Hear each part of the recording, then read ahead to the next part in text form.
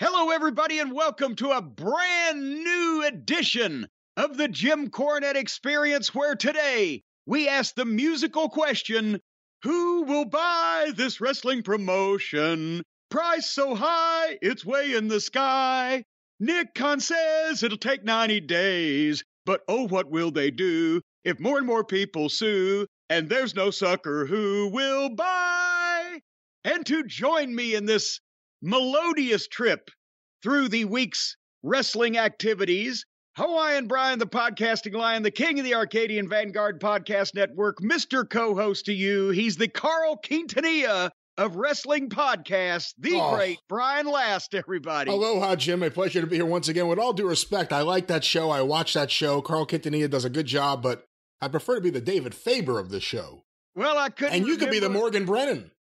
I couldn't remember it. Well, thank you. Hello there. I'm watching Hi. my girlish figure. I couldn't remember fucking Farber's name. And Faber. I was so proud of myself that I could pronounce Quintanilla that I went with him. Yeah, you blow them all out of the water anyway. You know, and let's face it, you've got a wider listenership. But Well, that part. So today we're going to talk about what happened this past week in AEW and WWE on television, and probably the more important news of old Farber, my man Farber. Faber. Farber may have exposed Nick Khan's business right in front of God and everybody on the CNBC machine. We're going to talk about that. We talk about who's going to end up with this white elephant as it's looking more and more imminent. And we're going to talk to some people out there in the cult of Cornette, recognize them for various things. But I got to ask you right off the bat here, and we didn't talk about this before we went on the air, because I want your unvarnished opinion, as Mama Cornette used to say. Your unvarnished opinion, or your first blush reaction to this is, what is the fucking deal with Groundhog Day? How did this become a thing? Why is this celebrated around the world? Does everybody know now what I'm talking about? Do they think it's just a movie? If over in the UK or Germany or Australia, New Zealand, the places that our voices go out to, maybe they've seen the movie Groundhog Day with Bill Murray and they think it's something that the wacky Americans made up for a movie. They don't know that it's legitimately a thing. Or is this worldwide? If you go over to Bolivia and you say, well, Groundhog Day, do they instantly know what the fuck's going on? Well, I can't speak to Bolivia, but I did see something on the news this week which I found surprising, which was Groundhog Day in the Ukraine. Well, now, have we imported that to is like it now the United States and Ukraine are the only places in the world that has Groundhog Day, or is it a spreading phenomenon? Where do groundhogs live? In the goddamn ground. But not throughout the whole world. I'm sure there are parts of the world that can't be groundhogs. What do you think? They live in trees? And then they'd be tree hogs. Can they live in hot climates? Can they live near the equator? You know what? I haven't investigated. When I've bought real estate in my life, I haven't checked to see whether or not it's groundhog friendly. I know I've had plenty of them. But here's the thing. It just Have in you pulled case one out of the ground? You know what? You can try. Have you? They'll fight you on it, but then you can try to hose them and run them and what. But point being, there is, for the international listeners now, I'll briefly summarize that somehow it has gotten to be a thing in the United States of America that there is a town in Pennsylvania named Punxsutawney, and in the town of Punxsutawney, Pennsylvania, lives a groundhog named Phil. I swear to God, if you're hearing this story for the first time, I'm not making this up. Lives a groundhog named Phil. People have heard this before. But I don't know if people in goddamn Australia have in the outback somewhere. They think we're insane. And in Punxsutawney lives a groundhog named Phil. And apparently, because this has been going on for years and years and years, and I don't know the lifespan of a groundhog, but I bet you, if I had to put my money on it, there's been a succession of Phils. But the story has now become that if Punxsutawney Phil, the groundhog, emerges from his hole on the Groundhog Day, which is, I don't know if it's the same date every year and it's like a Wednesday or a Thursday one year or whatever, or if it's the first Tuesday or whatever, but it was just this last week, first part of February. If he comes out of his gimmick and he sees his shadow, he will turn around and he will go back in his fucking den there where he's been hibernating. And that means we get 6 more weeks of winter. But apparently, although I don't know if this ever happens, because usually the motherfucker he sees thousands of people gathered around. He sees these people. Have you seen the goddamn Grandmaster of the Groundhog Day Parade? He dresses up in a goddamn top hat and tails and looks like he stepped off the top of a groundhog wedding cake, and he's there as the master of ceremonies, and there's goddamn television lights and cameras and media from all over the fucking country. And here comes this poor little goddamn furry rodent out of his hole to see this. It looks like the goddamn invasion of Normandy coming at him. Of course he's going to turn around and shit himself and go back to his hole. And what do you think? Every year we get 6 more weeks of winter, because it's the 1st of February.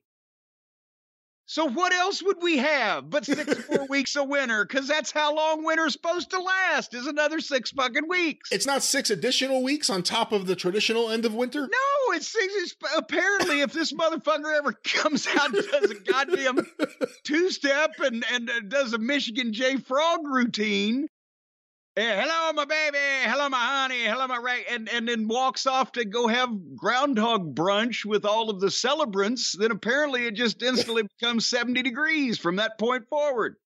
Spring has sprung. The groundhog has sprung. The groundhog has spoken. So what I want to know is, how did we, as a fucking society, make a meteorologist or a weather prognosticator out of a fucking rodent that lives in the ground? What do you think's happening in the ground? All right. We learned our lesson. I'm not going to go for it. Hey, this guy's a sucker. Let's push it. Let's see if he does it. Yeah, and that's another thing. Is there any more in there? Is it really Phil that comes out, the one that really knows what's going on and can tell and forecast the weather, or is it his fucking brother-in-law Ben? I forget, and this is a sad question. I probably should know the answer. Does Phil wear a bow tie? Does the groundhog have something that distinguishes it from other groundhogs? They picked this the fucking guy in the top hat and the tails. I don't know, whatever his name is, Grandmaster Groundhog. He apparently grabs this poor little fucking scared animal by the scruff of his neck and picks him up and holds him. I've seen the pictures of him holding up poor Phil to public ridicule, and Phil's fucking shaking like a dog shitting peach seeds. Doesn't want to be anywhere around this goddamn pervert. Who knows what the fucking guy, the Grandmaster Groundhog, does with Phil after he fucking snatches him out of his hole? How do you rise up in those ranks? To be the Grandmaster? To be the Grandmaster. Like, do you have to start as like one of the flunkies? You have to carry the bag of the assistant Grandmaster, just hoping you can get near the Grandmaster? You have to carry and clean out the groundhog litter box? Anyway, if anybody out there can shed any light, or perhaps even a shadow, on how the fuck that they all lost their minds up there in Punxsutawney. Now, I know it's not like it's not a big city up there. It's rural. There, it's probably not too far from the Poconos up there and down the road from Schuylkill. They got some strange names for the towns up in Pennsylvania these days, but I would like to know how this became a thing and how this spread and how this happened. Is it mass hysteria? Are these people just bereft of any other thing to do in their lives up there? But people travel and the media covers it, and everybody on everybody's local news across this country. The prognostications of a groundhog take precedence over the weather report. Are there lots of local shops like with groundhog merchandise like year round? Do people go there any other time of the year? Like, this is where the groundhog may appear next year. What else are you going to buy in Punxsutawney? I don't know. They've got groundhog magnets, groundhog shot glasses, piggy banks shaped like groundhogs. You could take your picture next to a sign that says the groundhog was here with like an arrow pointing down. Yes. Or you can have a fucking bloody furrows in your fucking leg whereas the groundhog was here, because them fucking things don't like to be fucked with. Anyways, and speaking of weather-related news, though, also, and I know you've heard about this because we commented on it, but apparently now, for those of you around the world, again, interested in the freakish weather that the United States is having. By the way, it's 15 degrees this morning here in Louisville, Kentucky, and I've got ice in the front yard, ice patches that have been there for 5 days that have not melted yet, but in 3 more days, it's going to be 60 degrees and rain another inch or two, just so you know. But that's nowhere near what's going on in New Hampshire. What is it, Mount Washington? Mount Washington, yeah. Mount Washington, New Hampshire is apparently the elevation is 6,000 some feet.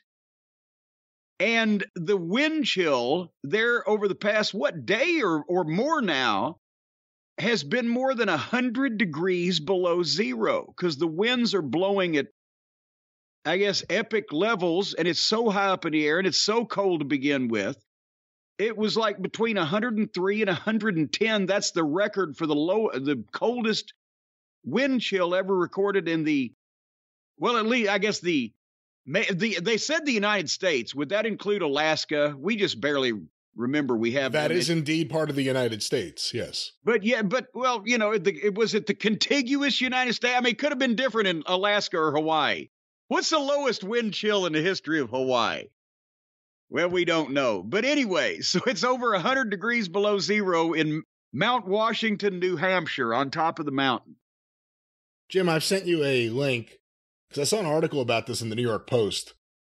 Because apparently it was colder on top of Mount Washington yesterday. I have some video. You can see what it looked like. I'm seeing this. I've clicked on the email you've sent, but it was colder than Mars. It was actually warmer on the surface of Mars yesterday than it was at the top of Mount Washington in New Hampshire. The planet Mars now. It's not one of those trick questions like there's a place called Hell, Michigan, so you say, well, it's hotter than Hell. No, this is actually the little planet, red planet Mars. Yes.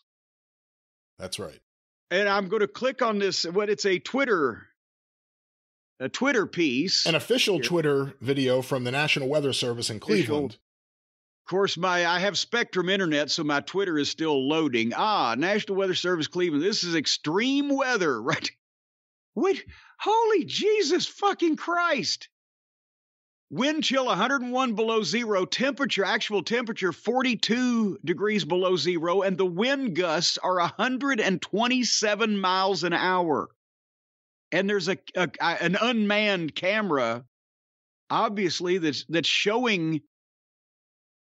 Apparently, that's a building of some kind or a weather station of some kind normally, and it's been completely almost submerged in a snowbank. Yeah, they're waiting for the Empire to hit it. Looks like it's on Hoth. Jesus. And it's encased in not even a snowbank, but a snowbank with an ice shell. Hey, Jim, for the record, here's what it says in the New York Post. Meanwhile, on Mars, temperatures on the surface this week reached a balmy high of 16 degrees with a low of minus 105, according to NASA. The space agency said temperatures on the red planet can fluctuate between minus 225 and minus 70 degrees. Good Lord. So they're having a heat wave there while this is happening in New Hampshire. A tropical heat wave. Hey, the way when there's a new pope, the smoke comes out of the Vatican, or the certain color smoke. Does this say anything? That's only if they make Snoop Dogg the next pope. Does this say anything that's happening in New Hampshire about Triple H's role in the future of WWE? Hell has frozen over, ladies and gentlemen, and it's colder in New Hampshire than it is on Mars. How do we get in or out of that? All right. This is your show. Hey, a couple of happy birthdays. First of all, this past week, because today, it was 2 days ago, the second, happy birthday to Dennis Condrey. Hey, happy birthday. And we want to send our happy birthday wishes out to him and his lovely, well, I don't know what his lovely wife Teresa's birthday is, but it's not hers, but just them as a couple. We hope they had a wonderful day. I got to call him later on. And secondly, today, as we are recording right here, right now, as we speak, it is the birthday of Kippelman from the Arcadian Vanguard Minion staff. And how old is he now? First of all, I wouldn't put it that way. Lou Kippelman, one of the esteemed members of the staff here at Arcadian Vanguard, and I will never reveal someone else's age. That's an HR violation. Well, he looks so fucking old. I was hoping you'd tell me that, he's really younger than he looks. He doesn't look old at all. Why would you say that? Well, why do you have to pick on someone on their birthday? What are you, Vince McMahon? He seems to make him lose in his hometown? He seems to be somewhat decomposing in front of our eyes, and I just thought that I would... Happy birthday, Lou. Bring that up. And also, a get well to our friend in Philadelphia, Professor Ouch. He sent me a package in the mail, and I didn't know he'd been having health issues here for the past little while, and I hope he's feeling better, nips up. But I last saw him at the Philly Comic Con that I did. That was either 2018 or 2019? I can't remember. Years are blurring since I've been off the road. And he's the one who saved us on the have a beef with Jim Cornette when the other cheesesteak place fell through. But he sent a package in the mail to me, a couple of things. One was a picture. I don't know if he took this. I think he was in the building that night. He may very well have taken it, but it was a picture from Philadelphia from the Civic Center. Do you remember the story I've told the night before I had to wrestle Heyman in the tuxedo match at the Bash pay-per-view in Baltimore? I fucking blew my knee jumping out of the ring to get away from a flying table thrown by Freebird Terry Gordy. Right. And I had to work that match with the fucking one leg swollen up and blah, blah, blah, and have it drained and all that shit. Well, he sent an actual picture of Gordy throwing the table. And I'd forgotten that he didn't grab a table and fold it up. There was no table under the ring back then. He didn't just pull out a folded up table and slide it over the top rope. He grabbed the 8-foot lunchroom table that was being used for the timekeeper and the ring announcer and the commissioner there in Pennsylvania and just grabbed it by both sides and picked it upside down over his head, legs and everything, and fucking overhead chucked it over the top rope into the fucking ring. I'm standing on the apron because I'd gotten out of the way of him on the floor when he was going on his tirade. And so when he chucked it, it's almost clears the top rope, and you see it balancing right there because the part of it caught the top rope and it was starting to flip up in my direction with those fucking legs, right? And so I've got the racket over the left side of my face trying to block that, and I'm just at the buckles and at the ring post, so I got no more apron, and I'm looking to jump off when the picture is taken. And moments later, it did not end well for me, as when I landed, my foot was on the edge of the fucking mats that TBS had put around the ring that everybody was blowing their ankles on. Didn't cushion the fucking concrete. They were cheap fucking high school mats, but they just slid around, made you blow your fucking legs. And boom, and my knee goes sideways even though I'm wearing my brace, and there we go. But at the same time, I evaded a fucking smashed in face or being impaled through the ears by the table legs courtesy of Bam Bam. He was quite a sight when he was doing one of his things at ringside. You believed it. You got out of the way. Anyway, and also, and you would love this, Brian, Professor Ouch, because of course he does deal in the Bizarre Bazaar it was the name of his store that he had, and he does deal in various odd items. And he sent me a book from about 30 years ago, just self-published book on human circus oddities. We used to call them freaks in the old days before that became politically incorrect. but it's not a book like knocking them or whatever. It's by a guy who worked in the circus for years, was friends with Ollie and tells stories about him. And I've only had time to just flip through it quickly. I just got it yesterday. But it is dedicated. Have you ever heard the name of a guy named C.M. Christ? No, I don't think so.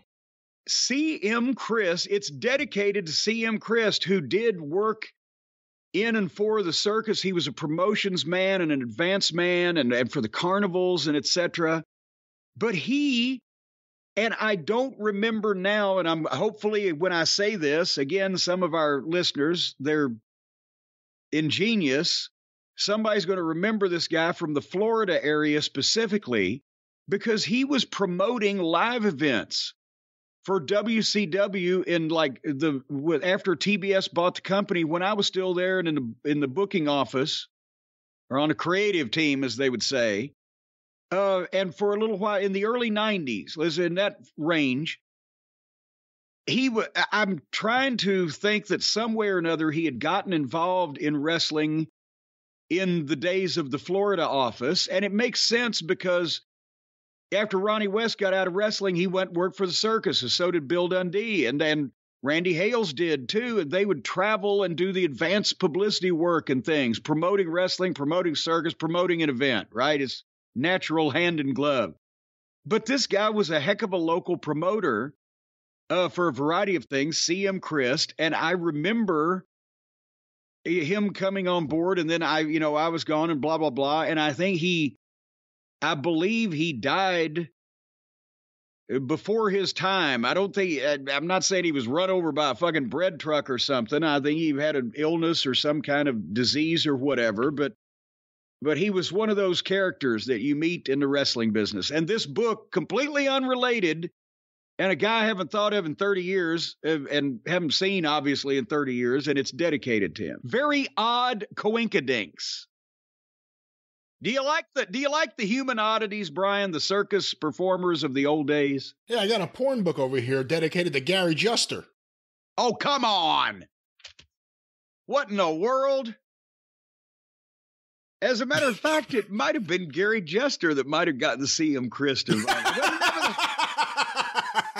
Anyway, and then I got something else. So you're just going to stay completely off the world's fattest man, the bearded lady, the three-headed calf. Let me know when you get to Johnny Eck. Then you can pull me into the conversation. Oh, come on. I mean, it used to be a big deal. First thing I wanted to do when I went to the state fair was go to the sideshow and see all are we allowed to say in that context? They called them circus freaks back then. But now, I think you can because of the movie. The movie kind of legitimizes, the idea of talking about the genre of the freaks. They called themselves freaks. They kind of accepted. That was the whole thing. We accept you. One of us. Yeah. But I'll tell you what, though. One year, boy, I can't remember. I couldn't have been very old because I think it may have been the first time I saw the world's fattest man. And, of course, every different show had a world's fattest man. So, let the buyer beware, right? Le caveat empty or whatever the case. But one year I saw what I had to believe. I was fully convinced. There was no arguing this point. This was the fattest man in the world. He was fucking ginormous. He was immense. It's big. I mean, I've been around some big people now. And I guarantee, because I can still picture him in my mind's eye, and he was bigger than Yokozuna. He was bigger than the McGuire twin. This motherfucker, he had mud flaps on the side of his mud flaps. And he's a big old white guy, right? And I'm thinking, and they said, of course, he weighed over 1,000 pounds, but he had to be 800 and something easily. And wow. And then the next year we go to the fair and the sideshow, and they had the banner World's Fattest Man. And I'm like, oh, man, I can't wait. Here we go. I'm going to see this fucking guy again. I wonder if he's fatter than he was last year. And I go in there, and it's some black guy, and he was half the size of the World's Fattest Man. He was more personable. The World's Fattest Man just sat there and kind of stared at you. But this guy was flopping his big old man titties up and down with his hands and making jokes at the women and everything. but he was half the size of the real world's fattest man. He looked like Sweet Daddy Watts. And I could see him on TV every week. And I never believed the banners of the advertising of the sideshow again. It was such a letdown. When's the last time that was a great story, Jim? Well, when's the last time you saw the world's fattest man in person? In person? Yeah. I haven't been around Gino Moore. Well, he died now. But... Hey, he never held the record. Did you ever get to go see circus sideshows when you were a kid, or had they done away with all that fun? They did away with all that fun, I think. Son of a bitch. Well, you know what else somebody sent me real quick? And I say somebody because I don't know who. I got a box in the mail from Fantagraphics, and it's a biography of James Warren of Warren Publishing, who obviously launched Famous Monsters of Filmland magazine, and then Creepy and Eerie and Vampirella, and a whole empire of monsters. And I haven't even had a chance to flip through that, except there's some color reproductions of covers and everything. And it's lovely, but I got a box with no note, direct from Fantagraphics. So please, somebody, claim your prize. Thank you, whoever it may be. All right, and as some emails, I said we want to recognize some folks. Andrew from Yardley, Pennsylvania. I will not read it because it is a flattering email to you and me, Brian, about our shows. And I don't want to seem too self-serving, but Andrew said also he did lose his father to cancer recently. And he wrote such a nice email about listening to the shows in that time. I want to say, Andrew, thank you for listening to us when you had other things on your mind. We appreciate that more than you appreciate. You ain't going to tell us you appreciate us more than we appreciate you. Sorry for your loss, Andrew. Well, yes, in all seriousness, as I try to get smart alecky here with people I'm trying to be nice to. What's the matter with me? What's wrong with me, Brian? Raw rolls on.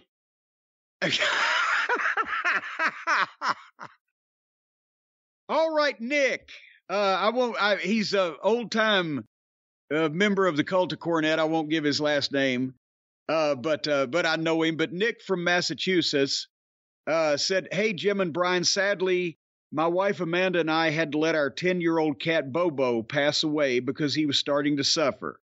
I would play your podcast and he would meow toward the phone when you would get passionate about something. It was almost like he was telling you, fuck those guys. He was the greatest cat you could ever ask for. Both my wife and I are gutted as he and our other cat, Star, are our babies." And I want Nick and Amanda, we're sorry to hear about Bobo, but at least he had good taste in programming and podcasts, didn't he? Did you ever know any adults named Bobo? Because I have. Well, yes, Bobo Brazil. Other than Bobo, you know what? How did I forget about Bobo Brazil? I was thinking that there's no wrestling connotation here, and then there is. Yeah. Well, and Bobo Johnson, the midget wrestler, he was an adult, even though he was only 3.5 feet tall. He still chronologically qualifies. Have you ever known a white guy named Bobo? Oh, that gets tougher. See, I did. He died. He was a really good guy. He used to live in Greenpoint and hang out at Tommy's Tavern. This guy Bobo was the funniest guy in the world. And then he died. And he was a badass, too. I mean, he could punch someone, but... Badass Bobo? But his name was a Bobo, which always made it a little funny to me. Just, this fucking badass street guy from Greenpoint has the name Bobo. Well, anyway. Was his real name like Bob? Robert, yeah. Robert and Bob, and hey, it's Bobo. Whereas Bobo Brazil's real name was not anything remotely resembling Bobo. It became so funny. The last time you said it, it hit me just how it's an all-time classic thing, all because of you talking about it. Bozo Brazier is the greatest fucking story. Just him all dejected, reacting like that. That he is in the business, and it's Bozo Brazier. All right, and moving along, though. But he got his name... At first, when he started wrestling, 49 or whatever, they used him on an outlaw promotion or shows or whatever, and he was like goddamn, what was the name? He was supposedly either a cannibal or a savage from Brazil or something, and then it just kind of mutated. Steve Johnson or somebody from the Wrestling Hall of Fame or whatever is going to chastise me for not remembering that story. You ever see any of those early pictures of Bobo Brazil before he like really had the weight on him? And it almost looks like a different person. Yeah. Facially even. Like his face is a different shape almost. And, well, it makes sense because he played baseball before he played pro baseball, but it was a Negro League because that was before Jackie Robinson, but you couldn't be that heavy, I would think, and play baseball. But since he was so tall and had that frame, when he found wrestling and where he make more money, he gained the weight, and he never was fat. Even when he was like 60 years old, he didn't have like loose skin or fat rolls or whatever. He was just always plump for like 30 years, but he looked good in those, the first 20 years of his career as opposed to the last 30. Hey, you brought up the Negro Leagues. I don't know if you know the story, but I was actually looking for more information, so I'll ask you here, and we don't know what will come in from the listeners. Do you know anything about the Negro League star Oscar Charleston either threatening to throw Jim Londos off a train or getting into a physical altercation with Jim Londos or backing down Londos or Londos backing down him? Because I've heard various iterations of the story. I have never heard this at all. I finished this book a few months ago, Baseball 100, one of the best books I've ever read about baseball. I recommend it to everyone. Just the storytelling, it's amazing. And he's one of the highest ranked players on the list. And no one really knows too much about him. He's one of these, unfortunately, forgotten stars of the Negro Leagues. Professional wrestling in the Negro Leagues are like the only things where there's like history just lost. Yeah. And he's one of the guys that when people try to piece things together, everyone talks about him being maybe the greatest star of the Negro Leagues. And there was just a line in the book about him threatening to throw wrestling champion Jim Londos off a train. I was like 700 pages in this book, and all of a sudden the name Jim Londos pops up. I'm like, what the fuck? So I went and looked into it, and I asked a couple of people, and I've heard a couple of different versions of the story, and there's not much info out there, but apparently it's known enough that I got into this mainstream book. So I figured maybe you knew something, but obviously you you didn't know anything about it. Yeah, but at the same time, in those days, this guy, he wouldn't have had a platform to tell the story. And if it was... That's right. If it was the days where Londos was and I know somebody's going to say, oh, geez, Cornette and his wrestling, blah, blah, blah. If Jim Londos was the current champion at the time, he was one of the biggest sports stars in the country. And the Negro Leagues got practically no publicity whatsoever except amongst their audience, and never the twain met.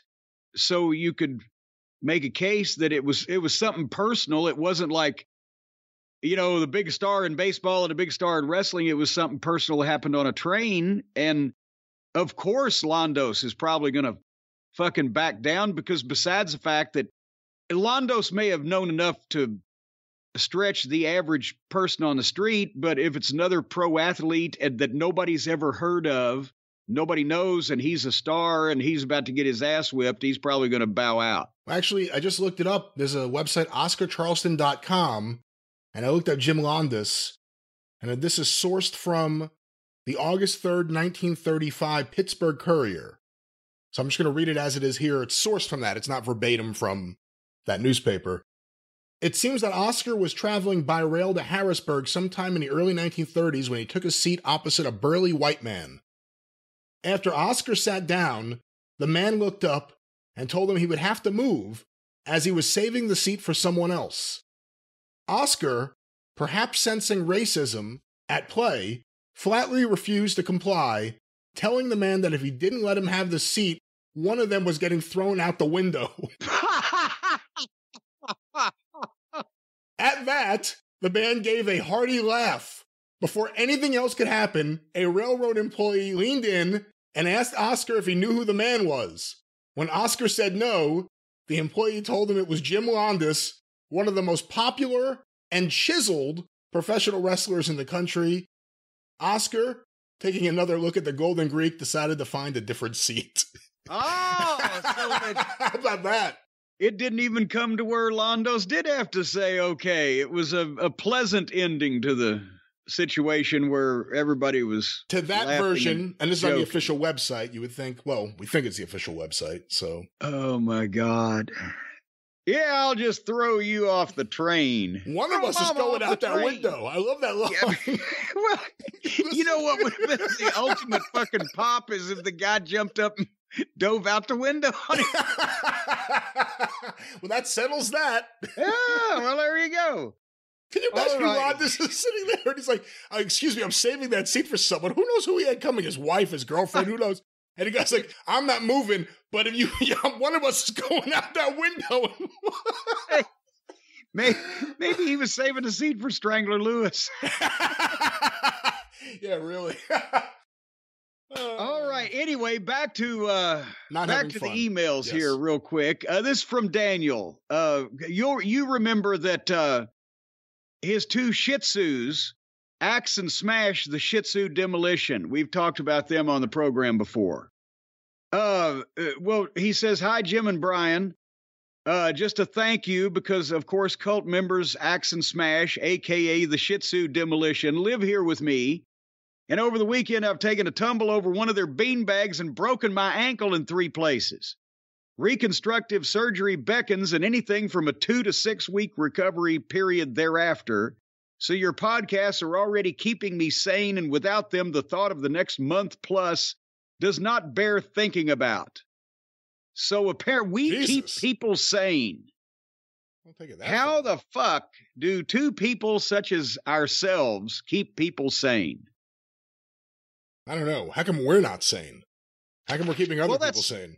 That's what I'm saying. We can't manage to hold on to it for ourselves, but we spread it around with other people. All right, here's something we got to, I'll hold on to that. I want to bring up real quick, before we go into another discussion, this won't take long because I apologize again. Last week on the experience, the Cameo video messages for Valentine's Day had just gone on sale, and by the time we were done recording, it was an hour and 5 minutes. We went through 80.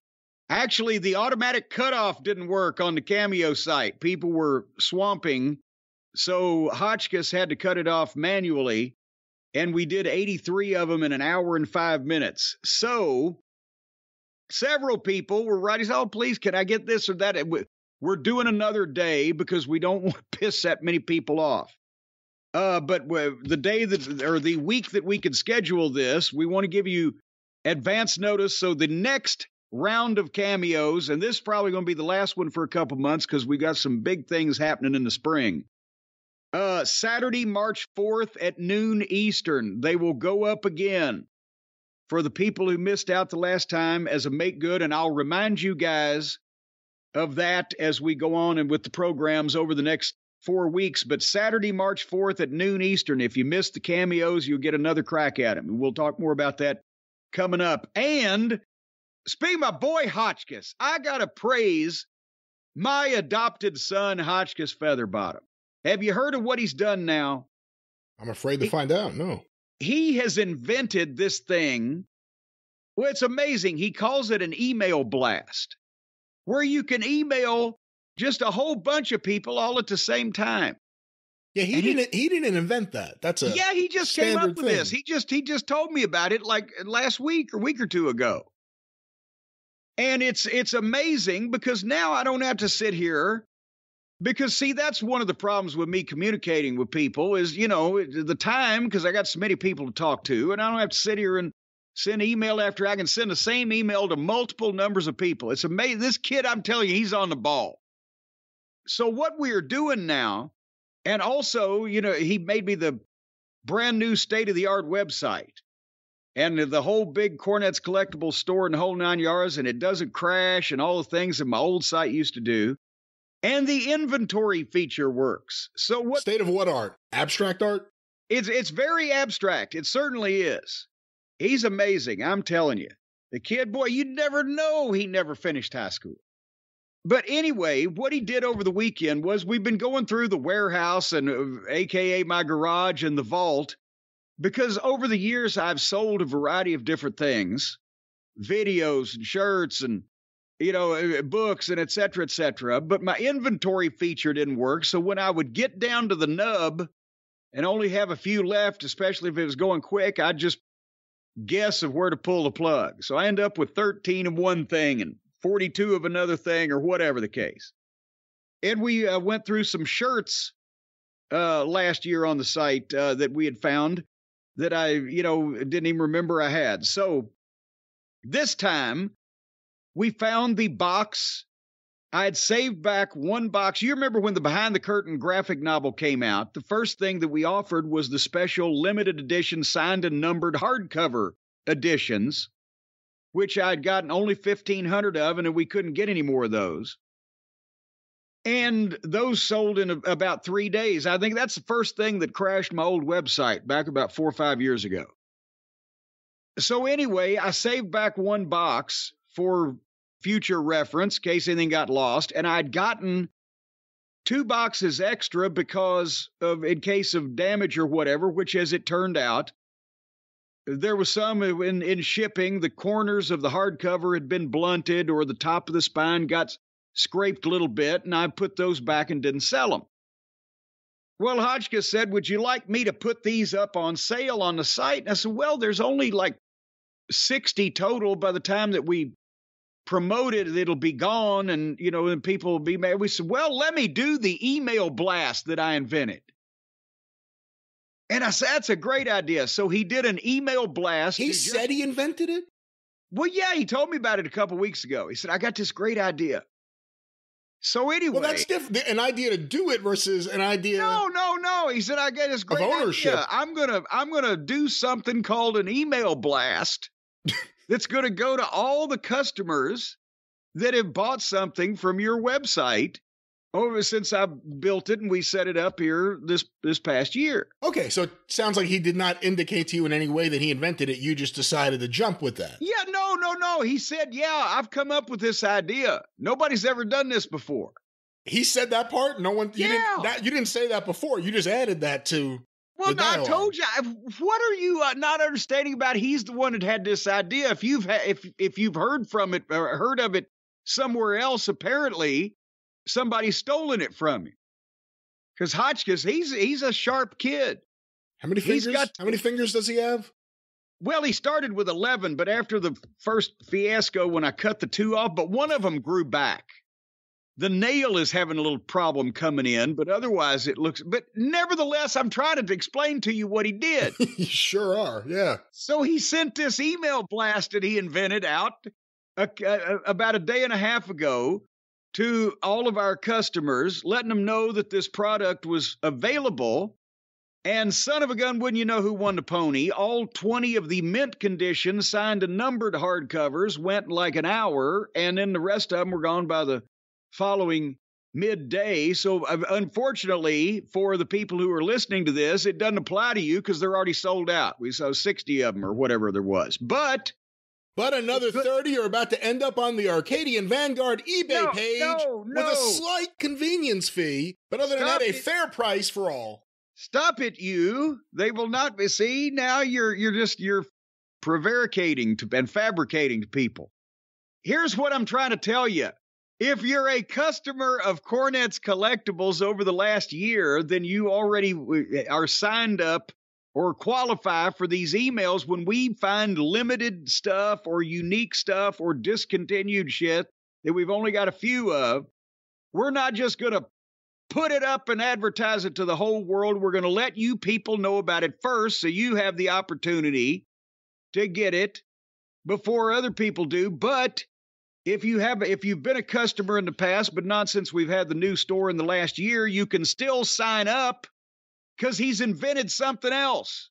He put this thing, if you go to JimCornette.com and you go down to the bottom of the homepage, it says sign up for Jim's official newsletter, and you can enter your email address and you will get these emails also. He invented that procedure where you can just put your email address in there and we'll send you these emails, well, maybe once a month or once every 2 months or whatever, when we find other of these products for a limited audience. And see, isn't that's convenient and nice of him? And Hotchkiss Featherbottom is he's using his head for more than just a hat rack, which is good because as small as his ears are and the fact that they're down so low, it's off-putting. When he puts a hat on, it comes all the way down over his fucking bridge of his nose. Well, let's see if this works. You're bragging about it. Let's see if it actually works before we go any further talking about what a great job he's done. Well, no, it did work. He already did it. And then people bought these fine limited numbers of books. I didn't get an email. I didn't get an email. That's because you haven't bought anything from me. Your prices are too high. You always tell me my prices are too low. Well, I'm very picky where I purchase items from. Jack up the autographs, jack up the figures. I'm very picky what stores I give my business to. Oh, come on. You're tighter than the skin on a hot dog, and you will squeeze a nickel until the buffalo farts. And I was there the one time in New York. You pulled a $5 bill out of your fucking wallet. And Abraham Lincoln didn't have a beard. He was clean shaven. That's the last time it had been opened. So anyway. That was just a magic trick. But anyway, all right. All right. You're exasperating. You will not give poor Hotchkiss any credit for all these innovations he comes. I'm telling you, he's on the cutting edge, baby. Get out of here. Innovations of a thing. I'm telling you what, he's coming up with all kinds of things. I'll keep you. All those music video innovations you did as a producer. Well, that's right. As a matter of fact, he's actually, well, I'll tell you that later. You know, I told you about his cooking show, his cable access show, The Velvet Colander. Punk rock and cooking is two of his interests. He's coming up with a way now that you can actually stream it right over the internet without putting it on television. Anyway, I got another email here. Ridiculous. From Eric from Pittsburgh. Hello, Jim and Brian. And this is something we got to discuss here. This is the state of affairs these days. Jim and Brian, you often wonder if the general public knows who the stars of wrestling are these days. We talk about this all the time.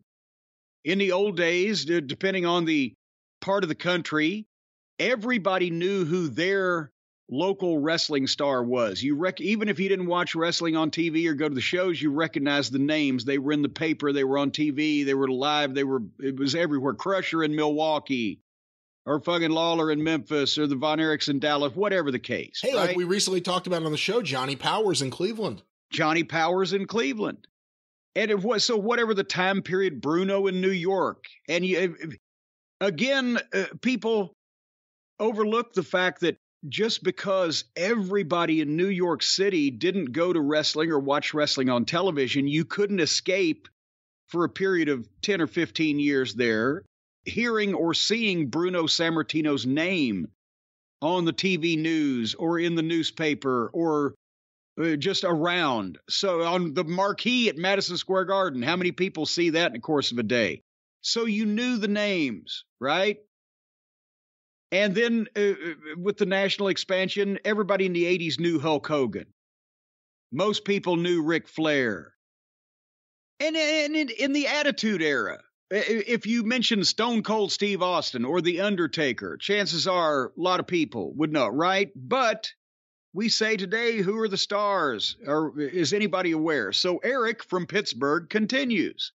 In Pittsburgh, there is a morning radio show where they ask general questions to the public, and a pool of about 8 to 10 people see if they can answer them correctly or incorrectly. Questions can range from, can you name a Mark Twain book, to name 3 songs sung by Elton John. Well, that would be difficult. But the question of, can you name any of the last 10 WWE champions came up. Guess what the answers were, Brian? If you had to say what a pool of 8 to 10 normal people, what did they answer to the questions? Can you name any of the last 10 WWE champions? You want me to guess names? Well, what do you think they said? The Rock, John Cena, Triple H, Hulk Hogan, David Arquette, Shawn Michaels, Bret Hart. Okay, we get the point. They said The Rock, Hulk Hogan, and Goldberg. You see? Not one person could name one of the last 10 WWE champions. And then the radio station, the perpetrator of the contest, then listed the 10 names for the people. Ed, would you like to hear some of the comments? Yeah. Roman Reigns. It was a unanimous who was everybody's response. Brock Lesnar. Oh, yeah, I forgot he came back. Bobby Lashley. The comment was he the dude that was with Trump and shaved Vince McMahon's head? Yeah, well, the answer is yes. You got it. Yes, 15 years ago. Big E. The quote was, he sounds like an order of French fries. After pulling up a picture of him, someone said they named this guy Big E. Did anybody get fired for that? The Miz. Somebody said, oh yeah, I think he's the star of the company. He was against John Cena at WrestleMania and The Rock interfered. I don't think I've watched a match since then. And a side note, the guy who thought The Miz was the star of the company has never heard the name of Roman Reigns. Drew McIntyre. Quote, never heard of him. Randy Orton. Quote, he's still around? How old is he? Kofi Kingston. Quote, he became a champion? Wow. Daniel Bryan. People didn't know his name, but everyone knew the yes chant with the finger pointing in the air.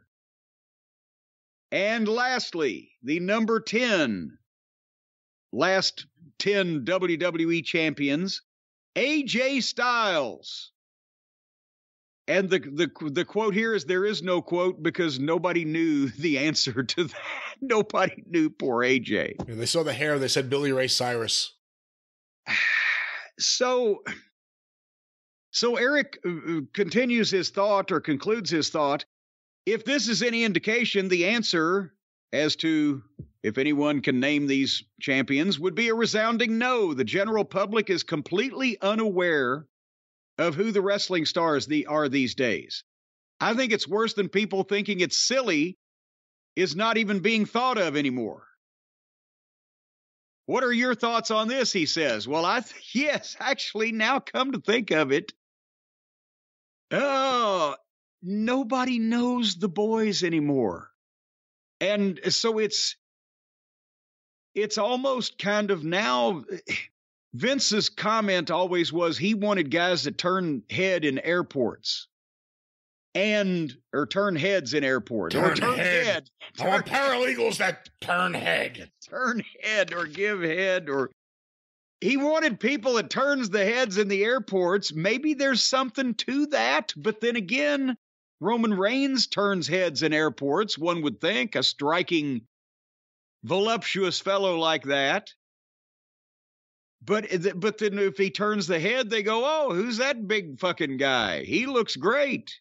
Somebody ought to put him on television, make a star out of him.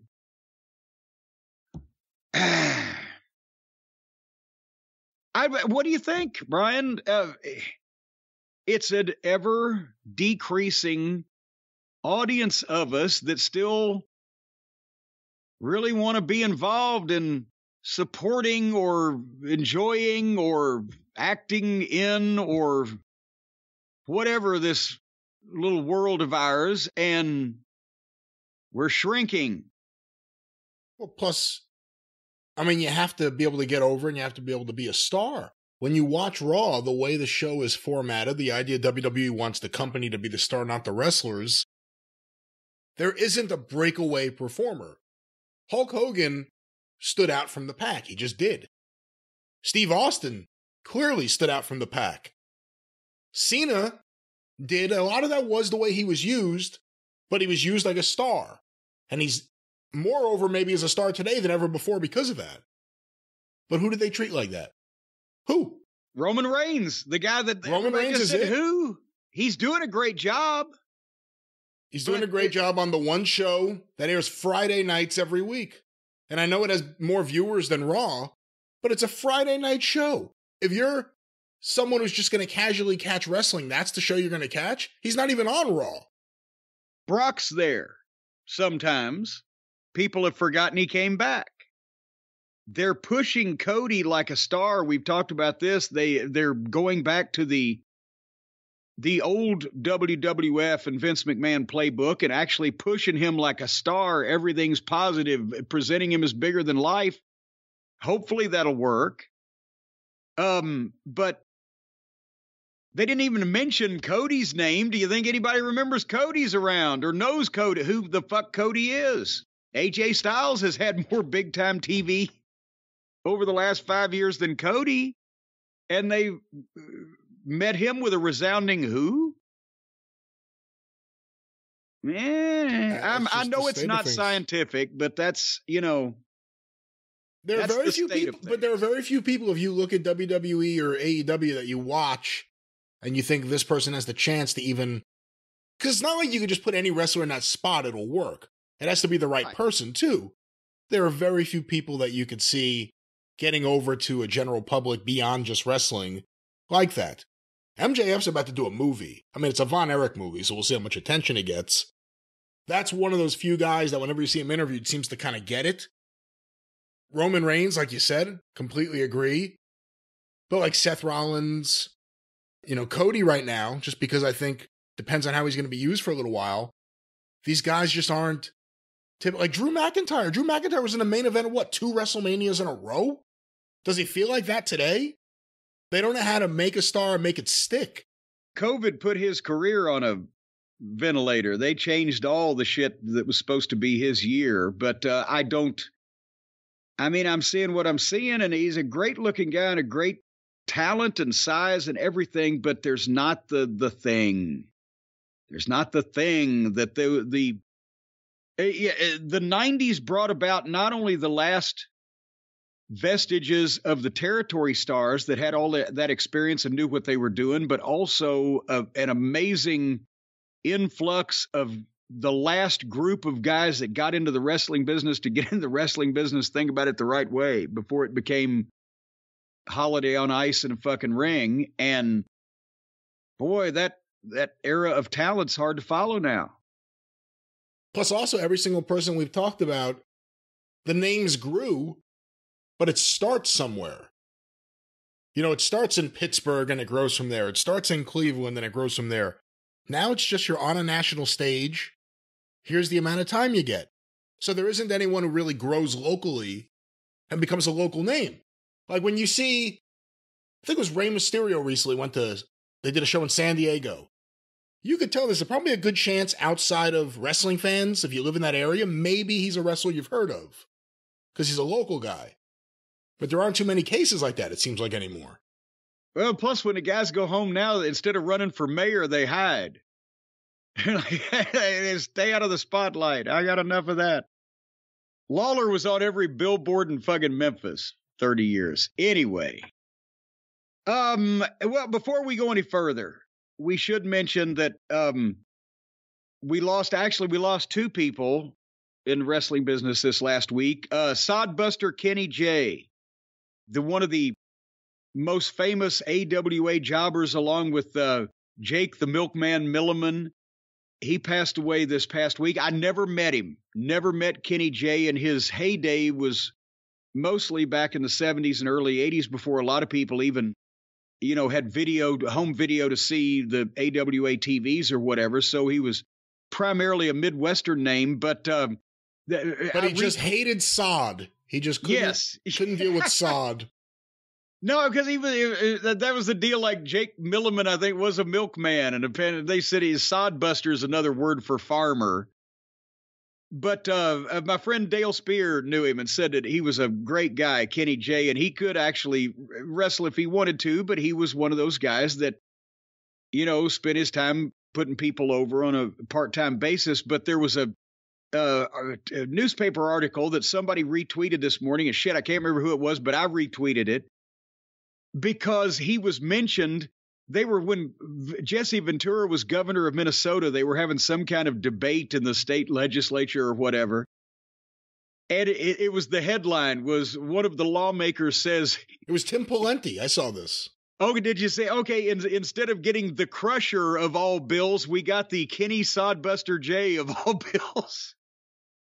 And in Ventura, so, hey, I seem to remember that Sodbuster pinned Crusher one time. No, he didn't. He never ever did that. But anyway, that was where these guys got to be like kind of local cult figures. And they were remembered by people years and years later, as our, previous topic says nobody does anymore. And, but anyway, so obviously hate to hear about that, but also then the second person was, and this came as a surprise to me, and I still don't have any particulars on the cause, but Leapin' Lanny Poffo. And better known to the WWF fans of the 80s as the Genius. But Lanny, again, was always kind of a health fanatic and worked out. I last saw him at, I guess, with the Charlotte Fan Fest would have been 4 years ago, maybe 5 years ago, whatever. Probably the last one that I went to, I believe. And he looked great, and I think he was 68 years old. I want to say that then maybe I've talked to him on the phone. No, I tell a lie. I saw him there in Charlotte, probably 2018-ish, talked to him on the phone in 2019, I believe. And, so we had not heard he was in any ill health or anything, don't know what was going on. But the thing that surprised me was he'd been living in Ecuador for the past few years. And you mentioned that you'd seen something, maybe his new wife or fiance, financier, whatever, had family there. But I didn't know he was in Ecuador, but I hated to hear that. Lanny was a nice guy. Nobody had anything bad to say about him. And, one of those guys, he was probably more of a character outside the ring than he was inside the ring. And that might be saying something. But he is the first guy that I ever saw. And to my knowledge, I don't know, can anybody, I'm sure somebody in Lucha or Mexico, maybe the Guerrero family, but the first person in American wrestling I ever saw do a moonsault. And because Leaping Lanny was very gymnastic. And that's back when that was not something you really needed to do or anybody did in wrestling. Of course, he was, 6'2" or 6'3" and 220 or 30 pounds and had a really good upper body and etc. So when he was doing cartwheels and backflips off the top rope and whatever, it still fit in with the wrestling of the time. Because you're like, wow, he's a big guy, he's doing that shit. And he was a babyface predominantly in the ICW days to counteract his brother, Randy Savage. And then how much of the old ICW tapes have you seen, the TVs? I've seen most of what's out there.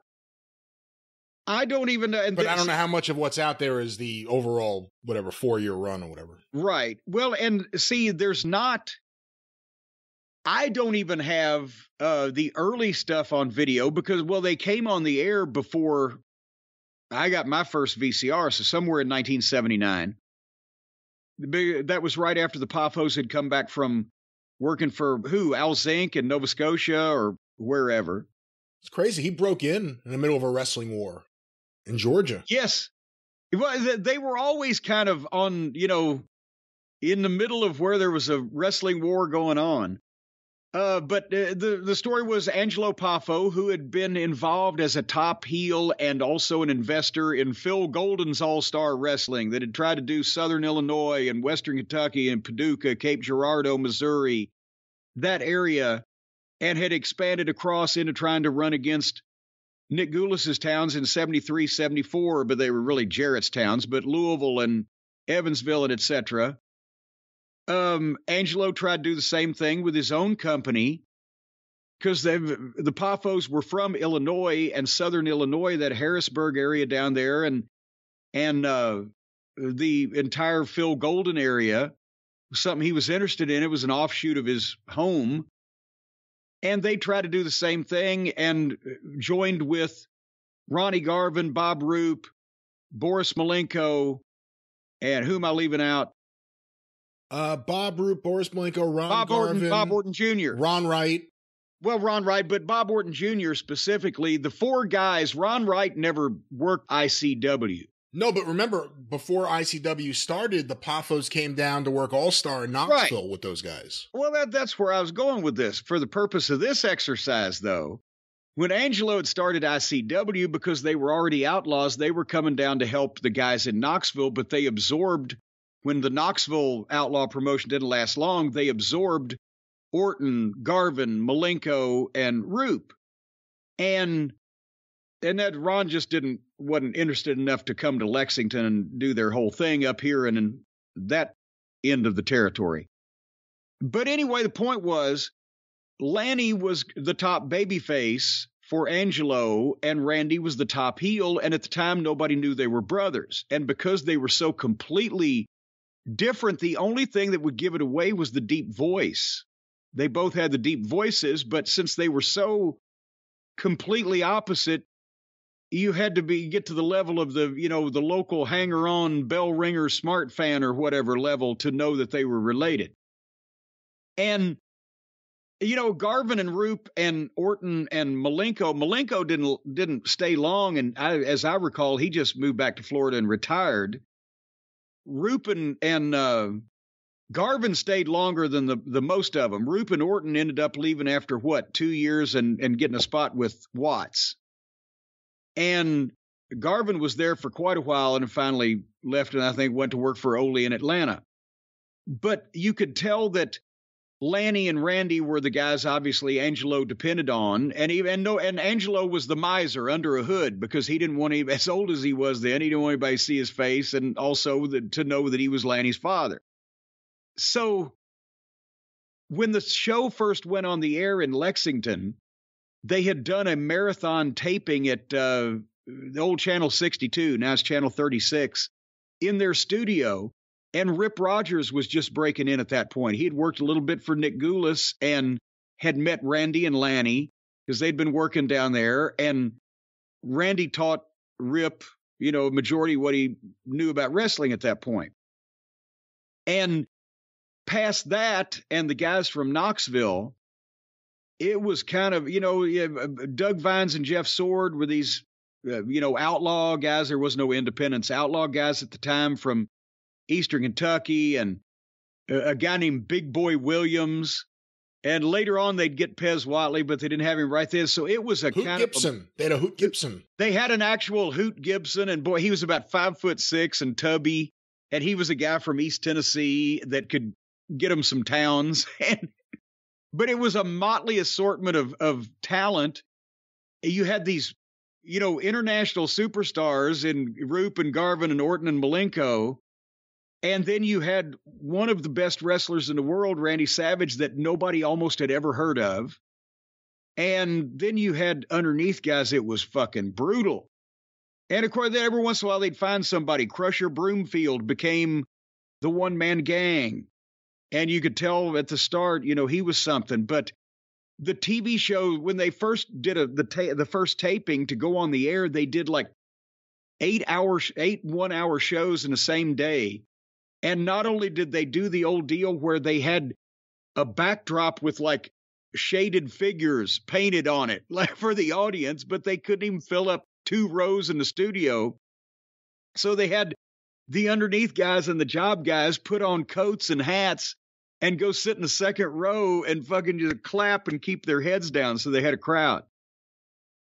But they put this, and it came on Saturday nights at 11:30, which was almost about the time that the station went off the air back in those days.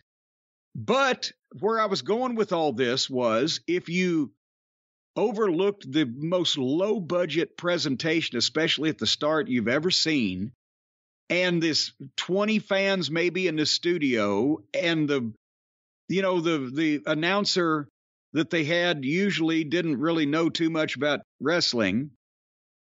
But there's Randy Savage having matches with Ronnie Garvin, or Randy and Lanny. I think they did a deal, I'm pretty sure it was the whole hour, where they did a ICW World Heavyweight title match in front of 15 people in the studio and aired it on, at that time, like 3 stations late at night, where Lanny and Savage went an hour. And it was fucking, because they were doing more advanced in-ring stuff than a lot of people were doing at that point in time. And you didn't get main event matches on TV. And I know some people can say, well, a main event in a fucking phone booth, but this was, again, Randy Savage. So, there was moments of sublime, wow, this is fucking great wrestling on that show, and moments of this is the cheesiest booking and the most low-rent job guys and the most haphazard production you've ever seen in your life. But it was, and then they got a little bit better the second and third year as a television show, but the first ones, man, I wish I had tapes of some of those. It was insane. But Lanny, again, doing the moonsaults and the high drop kicks and stuff, but he was a nerdy babyface because he was the classic white meat, babyface that didn't curse or smoke or drink or anything. He would be the guy drinking the milk, and opposite a guy like Randy Savage, who was starting to, for the fans in Eastern Kentucky, and they did do some business down in the mountain towns in Eastern Kentucky when Southeastern was out of business and Jarrett didn't go over that far. They probably drew better houses in places like Combs and Manchester than they did in Lexington and Frankfort. But the young guys were starting to get behind Randy Savage, kind of like the Freebird effect that it would have in Dallas a few years later. This was 1979, 1980. But Savage was so fucking, he was coming out still doing kind of the same interviews. It's just there was no budget to it, which made him seem even more like a fucking madman.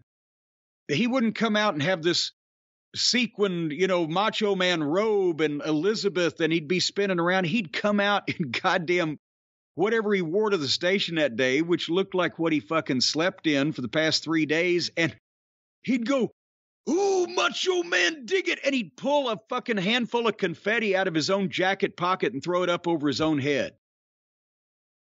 And, but you thought he was fucking insane. And then here was Lanny, was the opposite of that, was the soft-spoken and, deep voice, but articulate baby face that's going to right a wrong. And it was some interesting shit. Possibly over-articulate, if you actually want fans to. Possibly over-articulate, yes, because he would run off and leave them sometimes, because Lanny was a very smart guy. But anyway, and then, later on when they made up with Jarrett and Lanny was a heel because he was with Randy and they were doing a thing with Lawler. And then, of course, the genius, the poetry was all his. That was kind of, it was a very true to life gimmick. And I saw people tweeting, the Frisbees and everything that he would have the poem on it and he'd sign the Frisbee and then sail it out into the crowd after he read it. I'm sure now people be calling Stephen P. New with fucking putting some kid's eye out. But, and as I mentioned, I'd seen him in Charlotte and talked to him on the phone. He is the one I found out, Mary Fries, that is Pampiro Firpo's daughter, big fan of the show, had never met her and didn't know about it.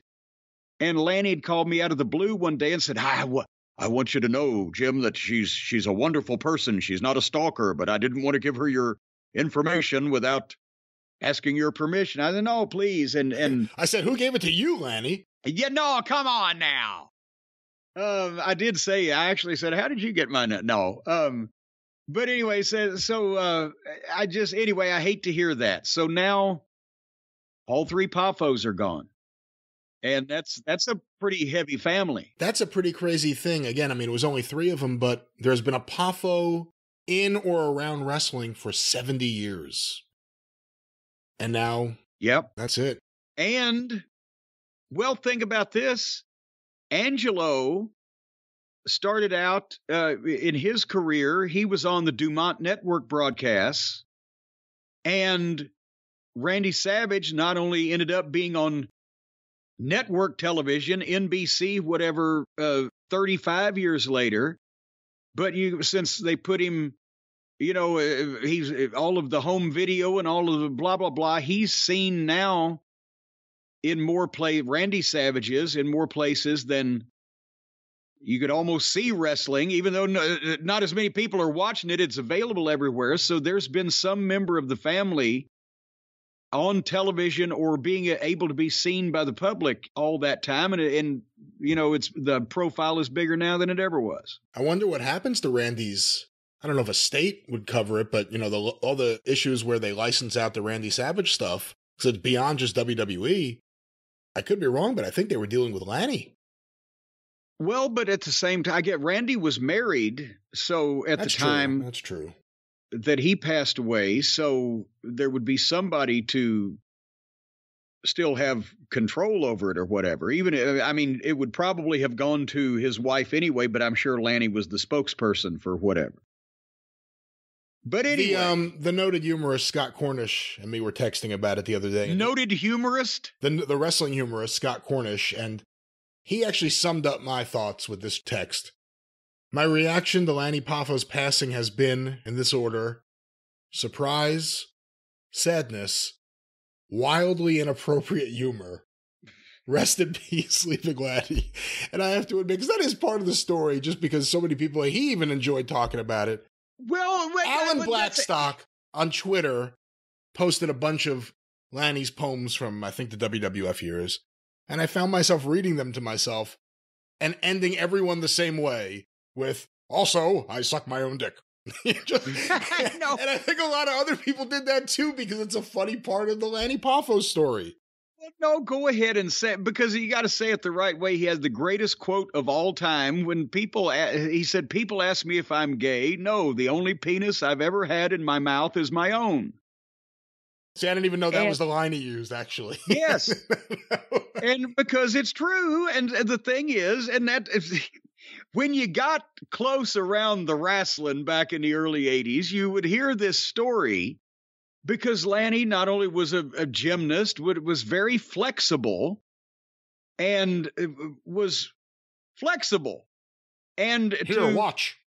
To entertain, various people either in the locker room or, whatever, wherever the case may be, at, weddings and bar mitzvahs, wherever they came up. He always said it was an old parlor trick. What parlor are people doing this trick in? In a number of parlors. And I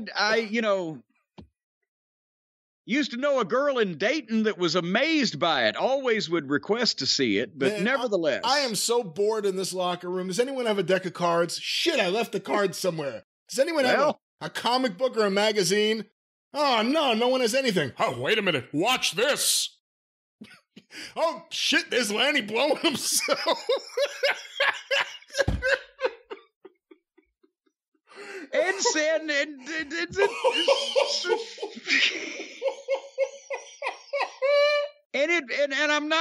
I'm trying to figure out how to say this next thing. It was really amazing because it wasn't like you could maybe understand if it was Virgil or Robert Fuller.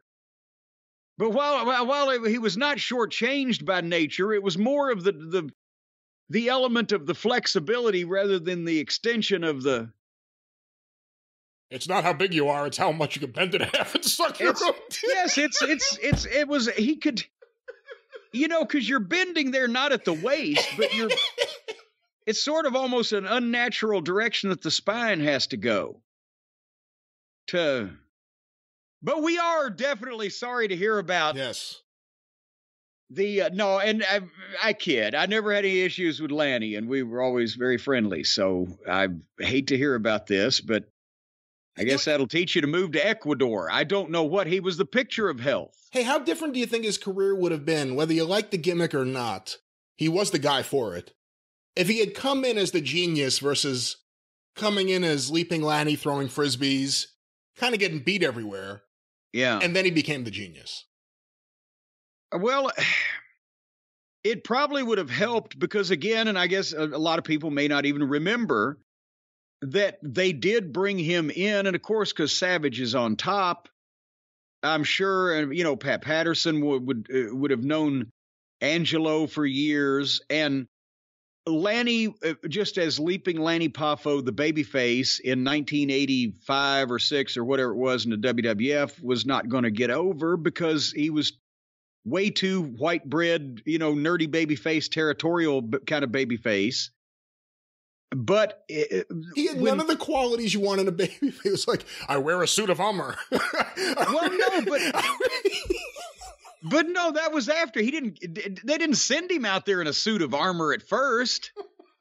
But that's what I'm saying is then they decided, well, we'll make him the genius or a heel or the pompous fellow afterwards. And he probably would have got more heat if he hadn't been beaten around the horn. But in a lot of cases, he took heat because he got jobs because of, Randy, but they didn't necessarily, because he might get hired because of Randy, they didn't necessarily put the effort into his booking or his presentation or his gimmick that they would have if they'd have just hired him and he could have done a better job with it. He was kind of pigeonholed in the middle. How long was he on the WCW payroll? Remember they were going to bring him back as Gorgeous George? There are photos out there of him with blonde hair because Randy owned the IP for Gorgeous George, and then he just got paid for years and they never used him. Well, Lanny was a bleached blonde heel for the Sheik in 5 or 6 though. So he had experience with the hair bleaching. But at that point, he's one of the people that got a job from WCW just to breathe and go to the mailbox. But by that time, he'd been in the business for 20 years. I don't blame him for just wanting to sit home if they were willing to send him a check at that point. Well, we send our sympathies to the family and friends of Leaping Lanny Poffo. Well, we know he had friends, but we've just established, does he have any family left, for heaven's sake? Judy, their mother, passed away here not too long ago. Angelo's been gone. Randy, etc. There were somebody will have to call Gorgeous George the valet and see if she can carry on the name. I don't know if that'd be the pick. There may be some heat there. What, a little heat? A little heat. Jim, a live update. The Chinese spy balloon is now over North Carolina. Shit, did it pass us already? It must have. I heard yesterday it was going to go by you. Well, I'd asked them if they wouldn't mind swinging by and dropping some new action figures off on the way across Louisville. Well, it's easier than waiting for that damn boat. I guess so. People want their figures. They want them now. When they want something, that's the thing, Brian. When people want something, they don't want to wait months and months and months. They want it now. And that's exactly what the people over at our friends at West Shore Home want to give you and want to do for you is do something right now. As a matter of fact, they want to do it yesterday. What are you waiting on? You're just wasting your own time now, folks. They just come with the program. We got to introduce you to our friends, as I said, at West Shore Home. They're the fastest growing shower and bath remodeling company in the United States. And if you've seen the TV commercials, they're everywhere because this is a big time deal. They've got their fingers in all kinds of pies over at West Shore Home. If you've seen the commercials, they fully replace your old shower or bathtub with the modern, state-of-the-art, space-age stuff they've got in one day. And the way they do that is they send somebody, you schedule this, by the way. They don't just send somebody, it's going to show up. You schedule the free in-home remodeling preview, and one of these know-it-alls that knows everything about this comes over to your house when it's most convenient, mornings, afternoons, evenings, weekends, the overnight shift, whatever. Invite them to come in at 3 o'clock in the morning. There is no overnight offerings at this time. Offerings? There are no. Well, I know when they do the bathtub and shower remodel on some of these massage parlors, they got to go in after hours, about 4 o'clock in the morning. But anyway, what they'll do is they'll send somebody over to your place when you want to see them, and they're design consultants is what they are. And you sit down with them and build your dream shower or bath. Now, depending on what your dreams are like, I don't know if they can do everything, for heaven's sake. You might have to worry about a skylight with somebody else. But they've got laser-etched designs, built-in seats, shelves, doors, windows, magnetic shower heads. Just watch out you don't get your car too close. As you're driving by, it'll fucking zam right onto the fucking outside wall, jerk you with it. But then once you've got all that established, a couple of days later, the remodeling professionals do a one-day bath replacement. And they have the time-lapse photography on these TV commercials where they take out the old shit and they put in the new shit. They do all the cleanup, and it's ready to use before dinner. And as we mentioned on the program last week, I didn't know that it was an old custom that people would have dinner in their brand new bathtub or shower, but I guess is that what they do up in the Northeast, Brian? It's just not a Southern tradition yet. Do we do what in the Northeast? You have dinner in your new bathtub or shower. It says right here, and they promise they will have this bathtub or shower ready to use before dinner. Before dinner? It has nothing to do with having dinner in the bathtub. Well, what the fuck do you care whether it's ready by dinner or not, as long as they're still going to do it the same day? You can eat dinner in your dining room unless you're going to eat dinner in your shower or bathtub. Well, no, I think the idea is that some people are not comfortable sitting down and relaxing and having their evening meal while there are people still working in the house. They'll be out of your house and done, and everything will be ready to go so you can take a nice shower right after your nice dinner. Well, but then, now don't they get to eat something? Aren't you going to offer them some dinner since they've been working at your house all day? There's no obligation. Whether you feed the people that are helping you or not is up to you. I don't even know why we're putting this out there. You could at least give them a snack, but you don't have to. Do you feed the Monroes? Do you feed the Monroes? Yeah, I have. You have or you do? I've given them, I'll look at some stuff in the freezer. I'll say, Stace, that's freezer burnt. I think it'd poison us. You want to give it to the Monroes? Oh, that's horrible. Shit like that. But you don't have to lift a finger on these bathtub and shower remodels because they do all the work for you.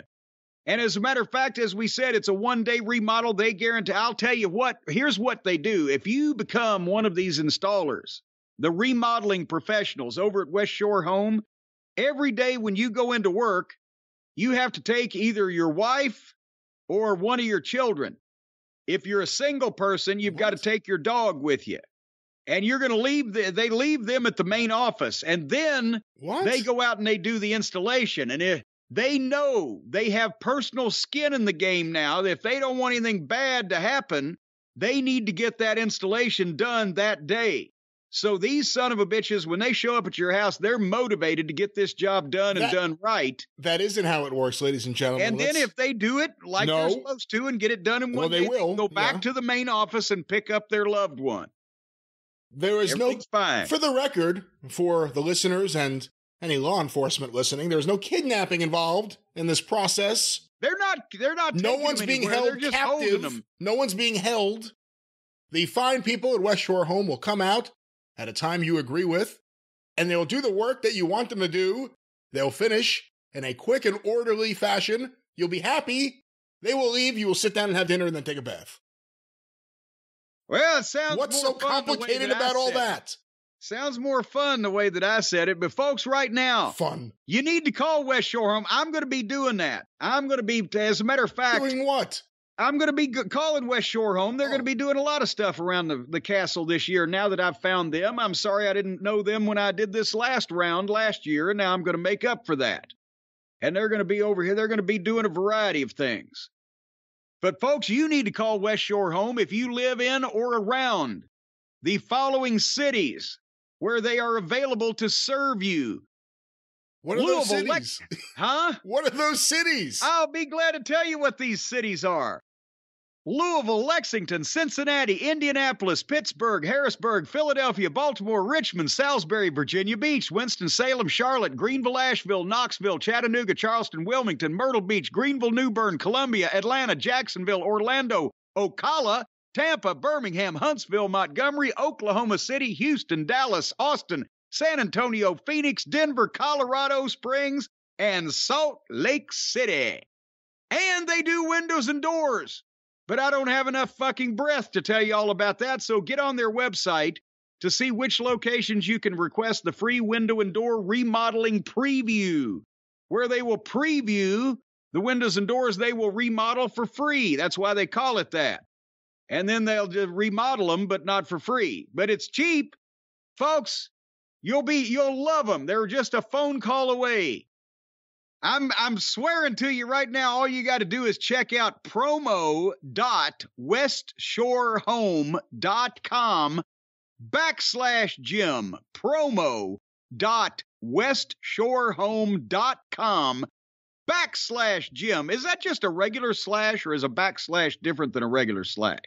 Well, there's no honor in a backslash. I've heard that. But you'll get the fastest, easiest, and most convenient home remodeling experience that you'll ever have. You won't have to lift a finger, especially not a middle finger, like I've given to some of my other remodeling people with the folks at West Shore Home. All right, let's talk about some of the wrestling from last week on television, right? We'll go in chronological order. Last Wednesday night's Dynamite, because Wednesday comes before Friday, right? Not in Australia or Japan. Well, that's only if you're flying backwards. This is what Hulk Hogan told me. I don't know. Well, anyway, speaking of flying backwards, we're in Dayton for this episode of... Dayton is 50 miles from Cincinnati, so it's close enough to be Johnny Scissorhands' hometown. Johnny Scissorhands? Johnny Scissorhands, old John Moxley. He makes his entrance through the crowd, not only he was with Wheeler Useless, who wasn't even announced, but he's also, maybe they're mad at him too, but he's also accompanied by his father, who didn't play any part in the match and was never seen again, but I guess he thought it would be cool to have his dad walk him down the fucking general admission aisle. Almost close to home. He's the father of a plumber, baby. The father of a plumber. So they start out with the long-awaited babyface versus babyface scientific confrontation between Plumber Moxley and Hangnail Page. I know Moxley has his appeal, and I every week kind of try to see it, and it's almost a rib at this point. So we thought, well, is Moxley the one that's trying to turn heel on Page because he was being such a dick? But then Page was kind of a dick too, but that's kind of him naturally, so we weren't sure. Well, now since they're almost in Moxley's hometown, the people are cheering predominantly for Moxley to kill Adam Page, which it looks like he's trying to do from the first moment of the match. And this makes me, again, think back to all the great promoters, including Vince Sr., who said, I don't want to have Bruno versus Andre, because the fans are going to have to boo one of them. The fans are going to pick which one they like. He didn't want to have Bruno and Pedro. And Page does not need any help getting people to dislike him, and the wrestling fans at least, but nevertheless. So the match. Moxley jumps him in the aisle, bashes his head into the stairs, runs him into the railing, chokes him with his ring jacket, throws him over the rail into the crowd, kicks the shit out of him in the arena, and puts a figure 4 on him on the concrete floor. What a fucking scientific match we've got going on here. And then they came back to ringside, where Moxley hit Page with a chair and was going to try to Pillmanize his leg. Again, I've talked about this where, yes, guys can get mad at each other and want to fight. But what has either one of these guys done to the other one, besides knock each other out, that you want to cripple them, break their leg, fucking put them out of... That is a heel's position, to want to end a guy's career. It's not if Moxley's trying to say that he's the fucking tough guy that wants to fight, that means he's also an asshole and a criminal and he'll fuck people up for good just because they beat him once? Or does that mean that he's the fucking guy that wants to win a one-on-one man against man fight with his bare hands because he's tougher, like a kick-ass babyface? I don't know what the fuck they're just doing shit to each other with no thought that anybody might think it's real, because they know that the way they're doing it, nobody will.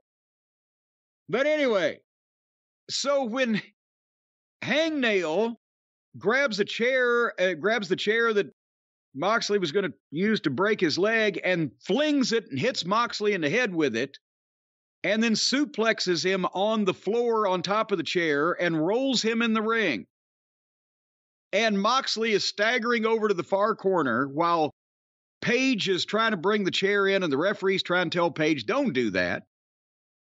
And then, Brian, you know where I'm going with this, because this was not something that I saw as a trained observer. This was something that people were fucking clipping and putting up on Twitter and making fun of before I ever even watched this fucking program.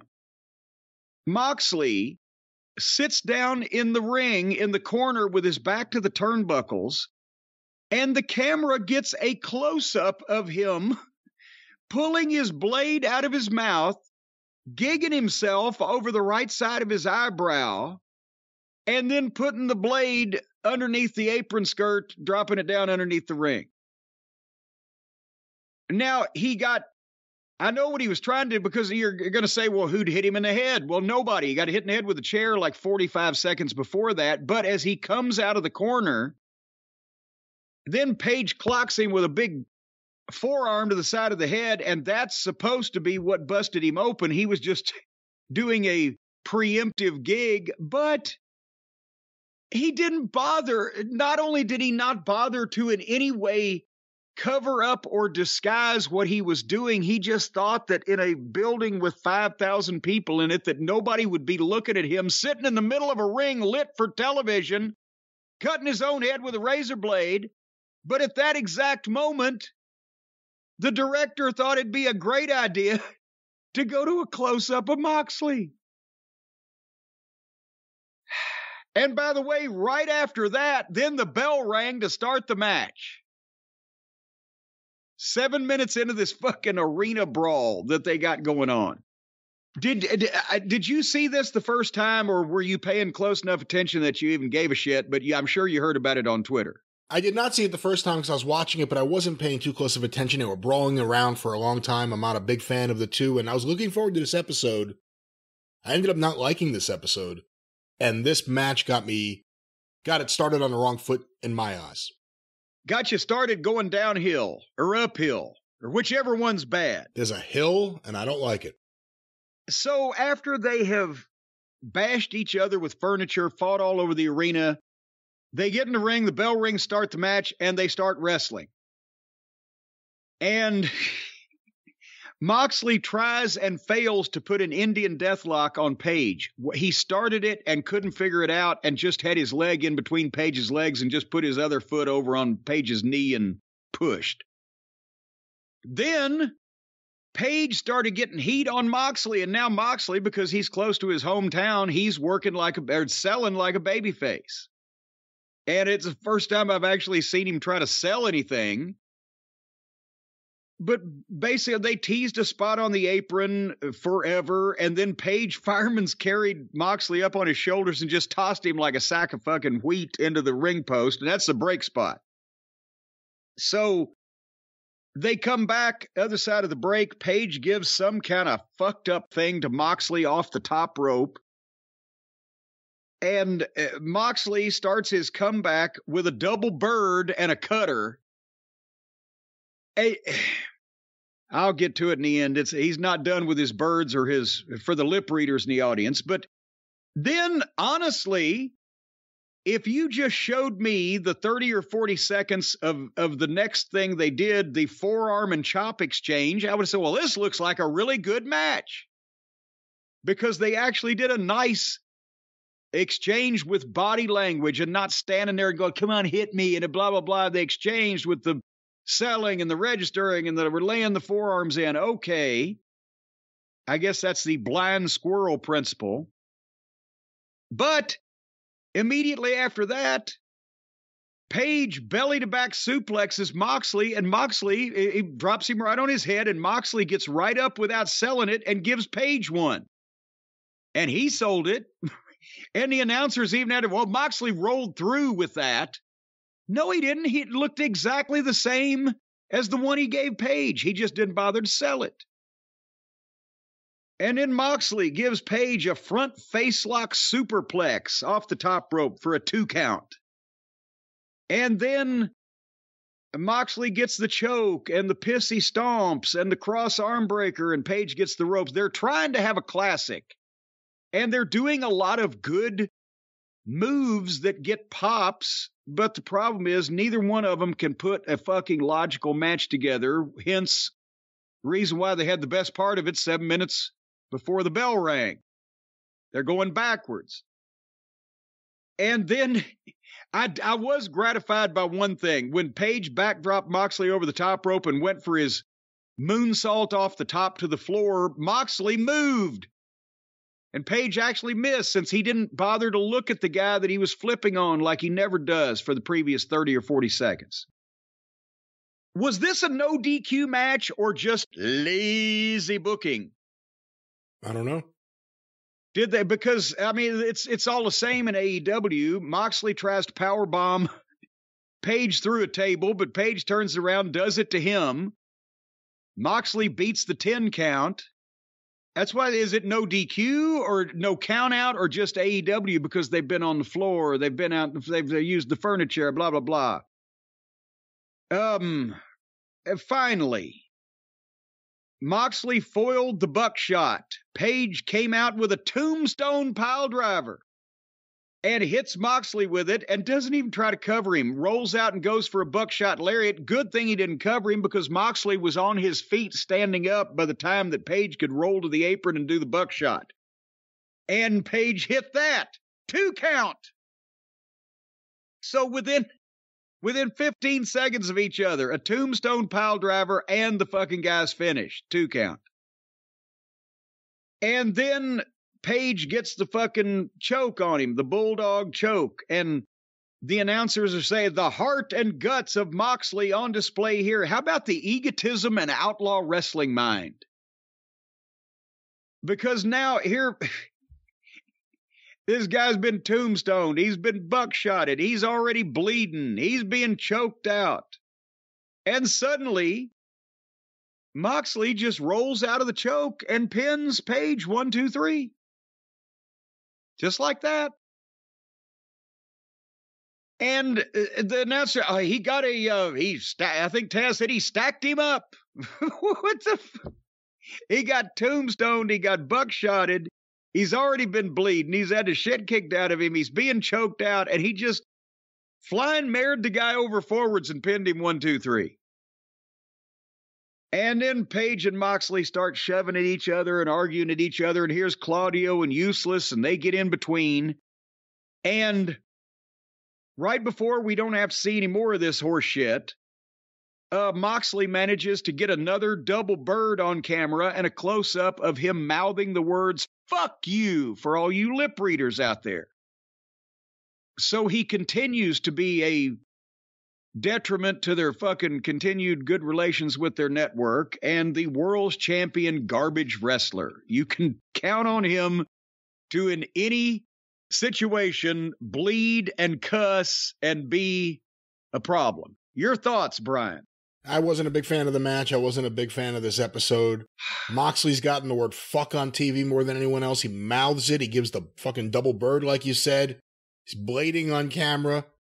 Gets his wife hired.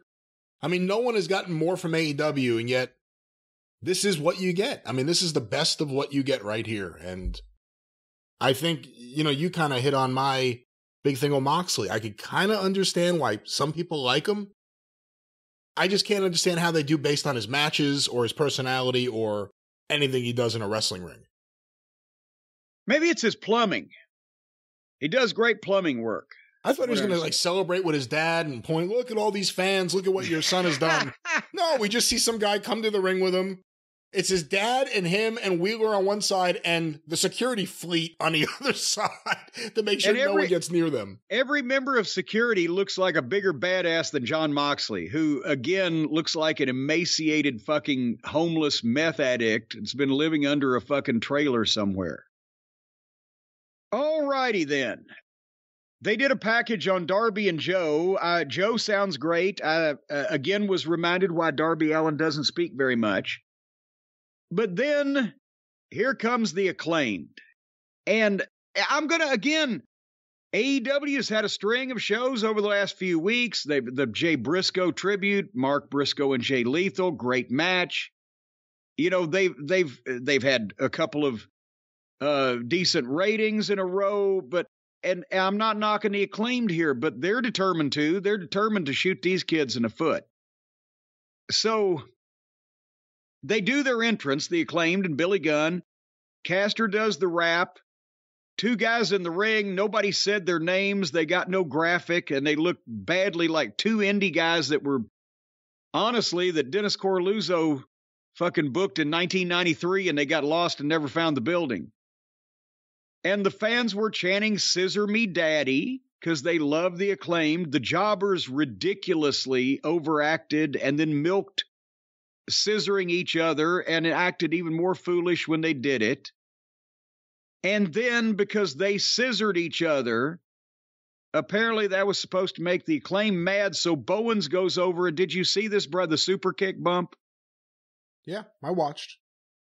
Bowens super kicks one of the job guys, and he staggered backwards and leaned into the top rope, and his intention was to be super kicked backwards over the top rope. But because he was the shits, he just leaned back into the ropes, and then once he was on the rope, he obviously, visually, on purpose, kicked his feet up near, baby, and flipped backwards over the top rope on purpose.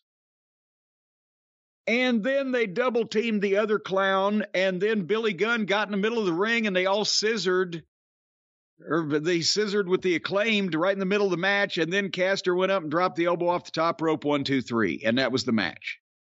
And I know I'm saying... Are they trying to sabotage the tag team division? Because we went from, you know, if you're a fan of the Bucks, you're getting a high-quality Bucks matches when they were the tag champs. So you're fans of the kind of wrestling that FTR did when they were champs, you got that kind. You've had various kinds of tag teams, and right now, the Acclaimed are becoming more of a WWE-style tag team than an AEW tag team traditionally, more about skits than anything in the ring. And then this feud with the Guns, and I like the Guns, but I don't know, this feud with the Guns has kind of been awful. All sorts of awful, really. Well, and again, so they have the... It fit in on Raw, though. Yes, it would. And I say that the Acclaimed should, or I say that anybody, young guys, should get squash wins on TV and get wins to rack up their record, but not in 30 seconds after the one job guy's so bad he exposed the business before the bell rang. But this was, if you're not going to give it any time to be taken seriously, they don't need a match if it's just 30 seconds of wising off. But then that's when the Gun Boys come to the ring, because apparently they were running long too, so they need to get out there. And they want a title match. And the Gun Boys have shown that having some energy and emotion in the verbal part of their game, their promos, is apparently what they're struggling with. But then there was one line and not very convincing. They won a title match, but then Bowens fires up good, and as good as Caster is with the raps, Bowens is with the promo. And of course, he asked fans, do they deserve a title shot? And fans said, no. So they shove and bicker, and Billy Gunn then says, hey, I've had enough. Go ahead and beat the shit out of each other. And he starts to walk out. And then one of the sons tells him, yeah, go do what you used to do when we were kids. Drown your sorrows in the bottom of a pill bottle. Well, for one thing, you can't drown in the bottom of a pill bottle. It's too big. You've mixed your metaphors. It's drown your sorrows in the bottom of a whiskey bottle. But nevertheless, that makes Billy mad. He turns around, comes back, and he tries to give him the match, but the original microphone he had, same problem he had a couple weeks ago. It was feeding program, but not the house, so he had to throw that away and get another one, and did better at covering it than Moxley did, and gives them the match next week, which confuses the Acclaimed. Now, hopefully, they are not stupid enough to fuck with the Acclaimed being with Billy. Because the Acclaimed are getting a whole lot more out of Billy, and Billy's getting a whole lot more out of the Acclaimed than Billy would if he was with his own sons and they were a heel team. And the sons can be fine without Billy. But I smell a rat here. What do you think, Brian? I'm not like any of the booking with the Acclaim for a while. They got themselves really over, and it feels like there's a mission to get them under. Again, they're not feuding with another top team. The tag team division has kind of disappeared. And everything they've done with the Guns has not been anything that you could take seriously. The family mediation with the fake therapist. And then this stuff. It's making them look bad. And I don't think it's, I worry about, AEW has a track record of doing a bad job of managing people that are over. The Acclaimed were one of the exceptions because they got themselves over. Let's see how they manage it now, because it's not looking good. To me. I guess there are fans that like that style of angle and comedy. Well, for the kind of people that like that kind of thing, that's the kind of thing those people like. But remember when Wardlow got himself over and went right into a feud with a fake lawyer and 25 security guards? All righty then, the next match, our boy Take. You couldn't say it either. Takeshita. I've had some nice things to say about him. That will now come to an end because now somebody did. They sent me the clip out. He had a match with Riho. Was it actually with Riho? Riho. Yes, it was. It's like I told you, every single person in the business now does stupid stuff before they get onto the main stage. It's sad. Well, so anyway, I'll acknowledge that he's the best one that they've found from the Japanese outlaw garbage wrestling scene, but I can't honestly pull for him and get behind him now because he's same as the fucking rest of them. It was bad embarrassing too, because it was one of the ones where they don't even try to make it plausible like they do here in this country. They just show us you could do the moves. Yeah. They just work like they're same size and even and everything's okay. Is it recent? Anyway. Huh? Is it recent? I don't know. I mean, how it has to be. What can this guy be? 25 years old? He was a grown person when he was doing it. So within the last 5 years. Well, how old's Rio? She's got like 30 years in the business now. Well, she started at the age of like 2. She could have been an embryo. She's the same size she is now. She went on a diet. She wanted to lose 5 pounds, so she did from 99 to 94, and now she's looking to get down to her original weight, 6 pounds, 3 ounces. Anyway, I did write, I watched this before I had seen the Take Rio match. I said, he looks great. Will he finally win a match? Because they've beaten him in every instant, but I thought, okay, it's Cage, who means nothing, so this is a chance to get takeover. Question is, will Cage have such a shitty match with him that it hurts old Take to beat a guy like that? He was shining at the start, and then Cage just picked him up and buckle bombed him into the ring post and started the heat within about a minute.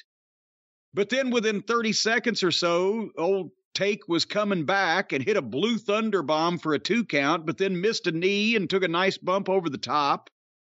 But then he jumped right back up so that Cage could suplex him outside in and not cover him.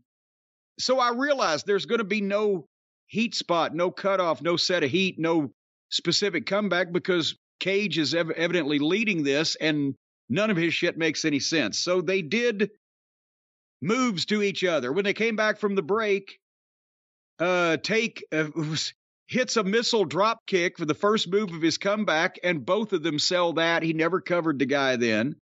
Then Cage gives old Take a head palm shoot off. I swear to God. He grabs this grown adult man that is taller than he is, does Brian Cage, with his right hand by the back of the guy's head. Actually, grab is too strong a word. He puts his hand on the back of the guy's head and just goes whoosh and flings him apparently into the ropes. But when he does that, Cage, he staggers around 360 degrees in a circle because that effort took so much out of him, where he waved his arm and a 200-something pound man flew away. he turns in a circle, and when Take a Shit comes off the ropes, he just clotheslines Cage, who turned in a circle for no fucking reason in the middle of the ring. Jump down, turn around, pick a bale of cotton. So when I saw that, I said, fuck it, I'm skipping to the finish, because this is garbage. Apparently, they did a number of big moves, and then Take a Shit gave him a superplex and a knee lift, 1, 2, 3. But again, I'm embarrassed every time you say, boy, if somebody could just take a picture of Brian Cage standing there, he looks incredible. Don't let him move. Don't let him breathe. What do you think, Brian? Why is he all over the show again? Well, because they've cycled out shitty wrestlers and cycled in some more shitty wrestlers. Wasn't crazy about this match. If you've seen one Brian Cage match, you've seen them all. Takeshita has a lot of potential, but he's working with Brian Cage here, and I don't think I didn't care about it, and I'm not sure how much the viewers did either. What happened to Hobbs? He has a book now, and he's been telling a story on random shows that you have to find. Because it was on Dynamite. It was on Dynamite for a few weeks in a row. And now Booker? He was on Dynamite for a few weeks in a row, and now he hasn't been on Dynamite. I don't know if he's on Rampage. All right. So Renee Moxleygood was in the back with Jericho and his stooges, and so this is they've challenged Ricky Starks. Starks wants Jericho, and to get Jericho, he has to run the Garcia Guevara Gauntlet, which basically means he's got to beat each member of the Jericho Appreciators one at a time to get to Jericho. Not only have they done this before, but is this not what they're actually doing right fucking now with Bryan Danielson? They've done this multiple times with every MJF feud, pretty much. They've done this with other guys, and now they're doing it here. And remember what we just said on the other show. Action Andretti or Starks, whoever it is, they're feuding with Jericho. These other 5 guys are there just so they can lose on the route to Jericho. It's ridiculous. Because none of them are feuding with anyone. None of them are doing anything. Bad booking. Well, now you mentioned I mentioned that they've cycled out some shitty wrestlers. They were only on pre-tape here on this program. We had Olivier and the Buckaroos and Don Fallis and Michael Knock It the fuck off in a pre-tape on the basketball court somewhere in the building, I guess. And within a few seconds, in walks Matt Hardy and Stokely and the other Page and Cassidy, and the challenge is made for a 6-man tag team match Friday on Rampage. Thankfully, we don't have to watch that. But nobody, again, was serious here in any way. They weren't funny. They weren't doing funny comedy. They were just jacking off so you could tell it wasn't important, and they weren't serious about it. So isn't that kind of like even worse than being funny and actually being funny about wanting to fight, but at least it's funny? When it's not funny, you're just being jack-offs and everybody knows it's phony?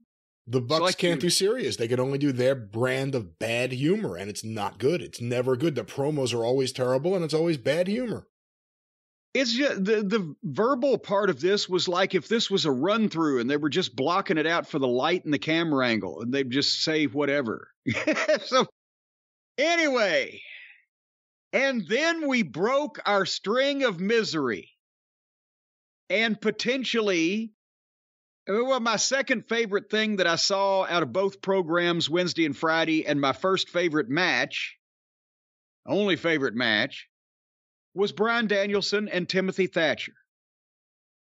And again, at least they're learning, because what did we see at 9 o'clock Eastern, top of the hour, Bryan Danielson making his entrance, the biggest star on this particular 2-hour program. So that might hook somebody. And obviously the story again is Thatcher's another one of the guys that MJF is trying to get to beat and hurt and put out of commission Bryan Danielson before the pay-per-view match where he challenges MJF for the title.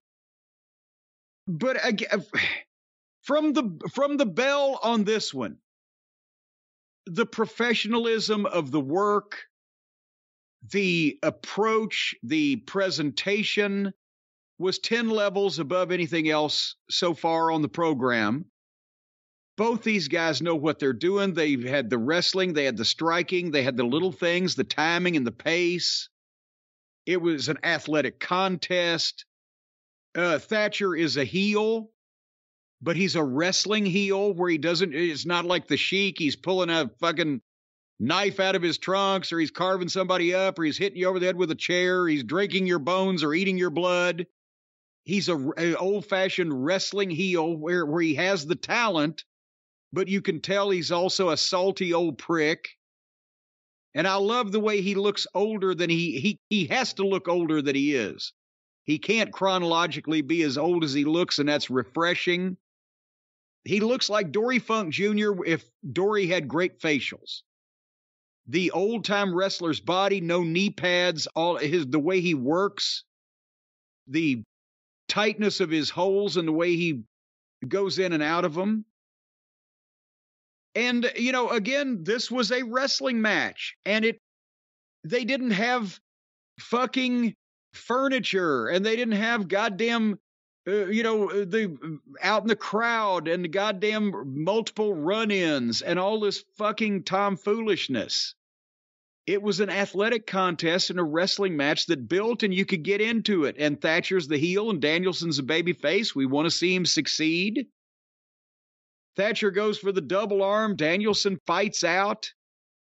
Thatcher back up for the regular suplex. Danielson fights out. Danielson hits the missile drop kick, but sells the shoulder that Thatcher's been working on when he lands.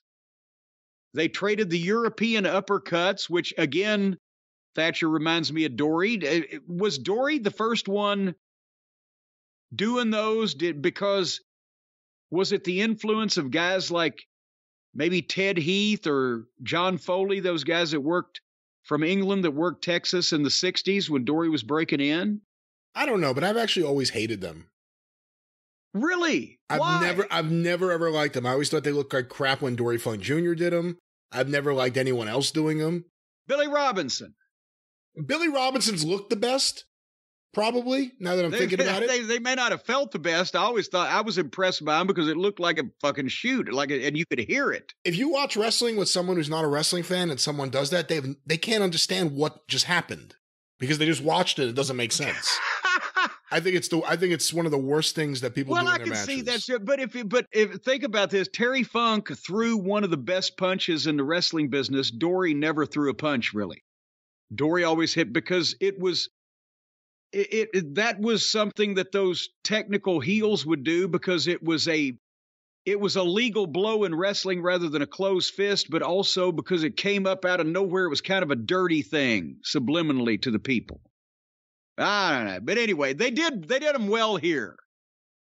It's better than the goddamn little flipper forearms that you see from all these guys now where they just throw it to the side of your neck. And in the contest at the opening between Johnny Scissorhands and Hangnail, they laid those in where you could hear them a little bit, but most of the time those guys are just pissy. Anyway, they had some wrestling exchanges. They squashed the referee in the corner, and here's the one thing I didn't like, and you tell me what you think. They're having this match where they're going back and forth, and they're getting some 2 counts.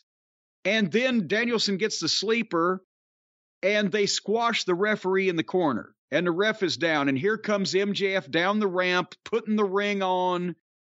This is going to be easy. And suddenly, in a hoodie, comes Take a Shit and tackles him down on the floor and just fights him back down the entryway, and they're gone.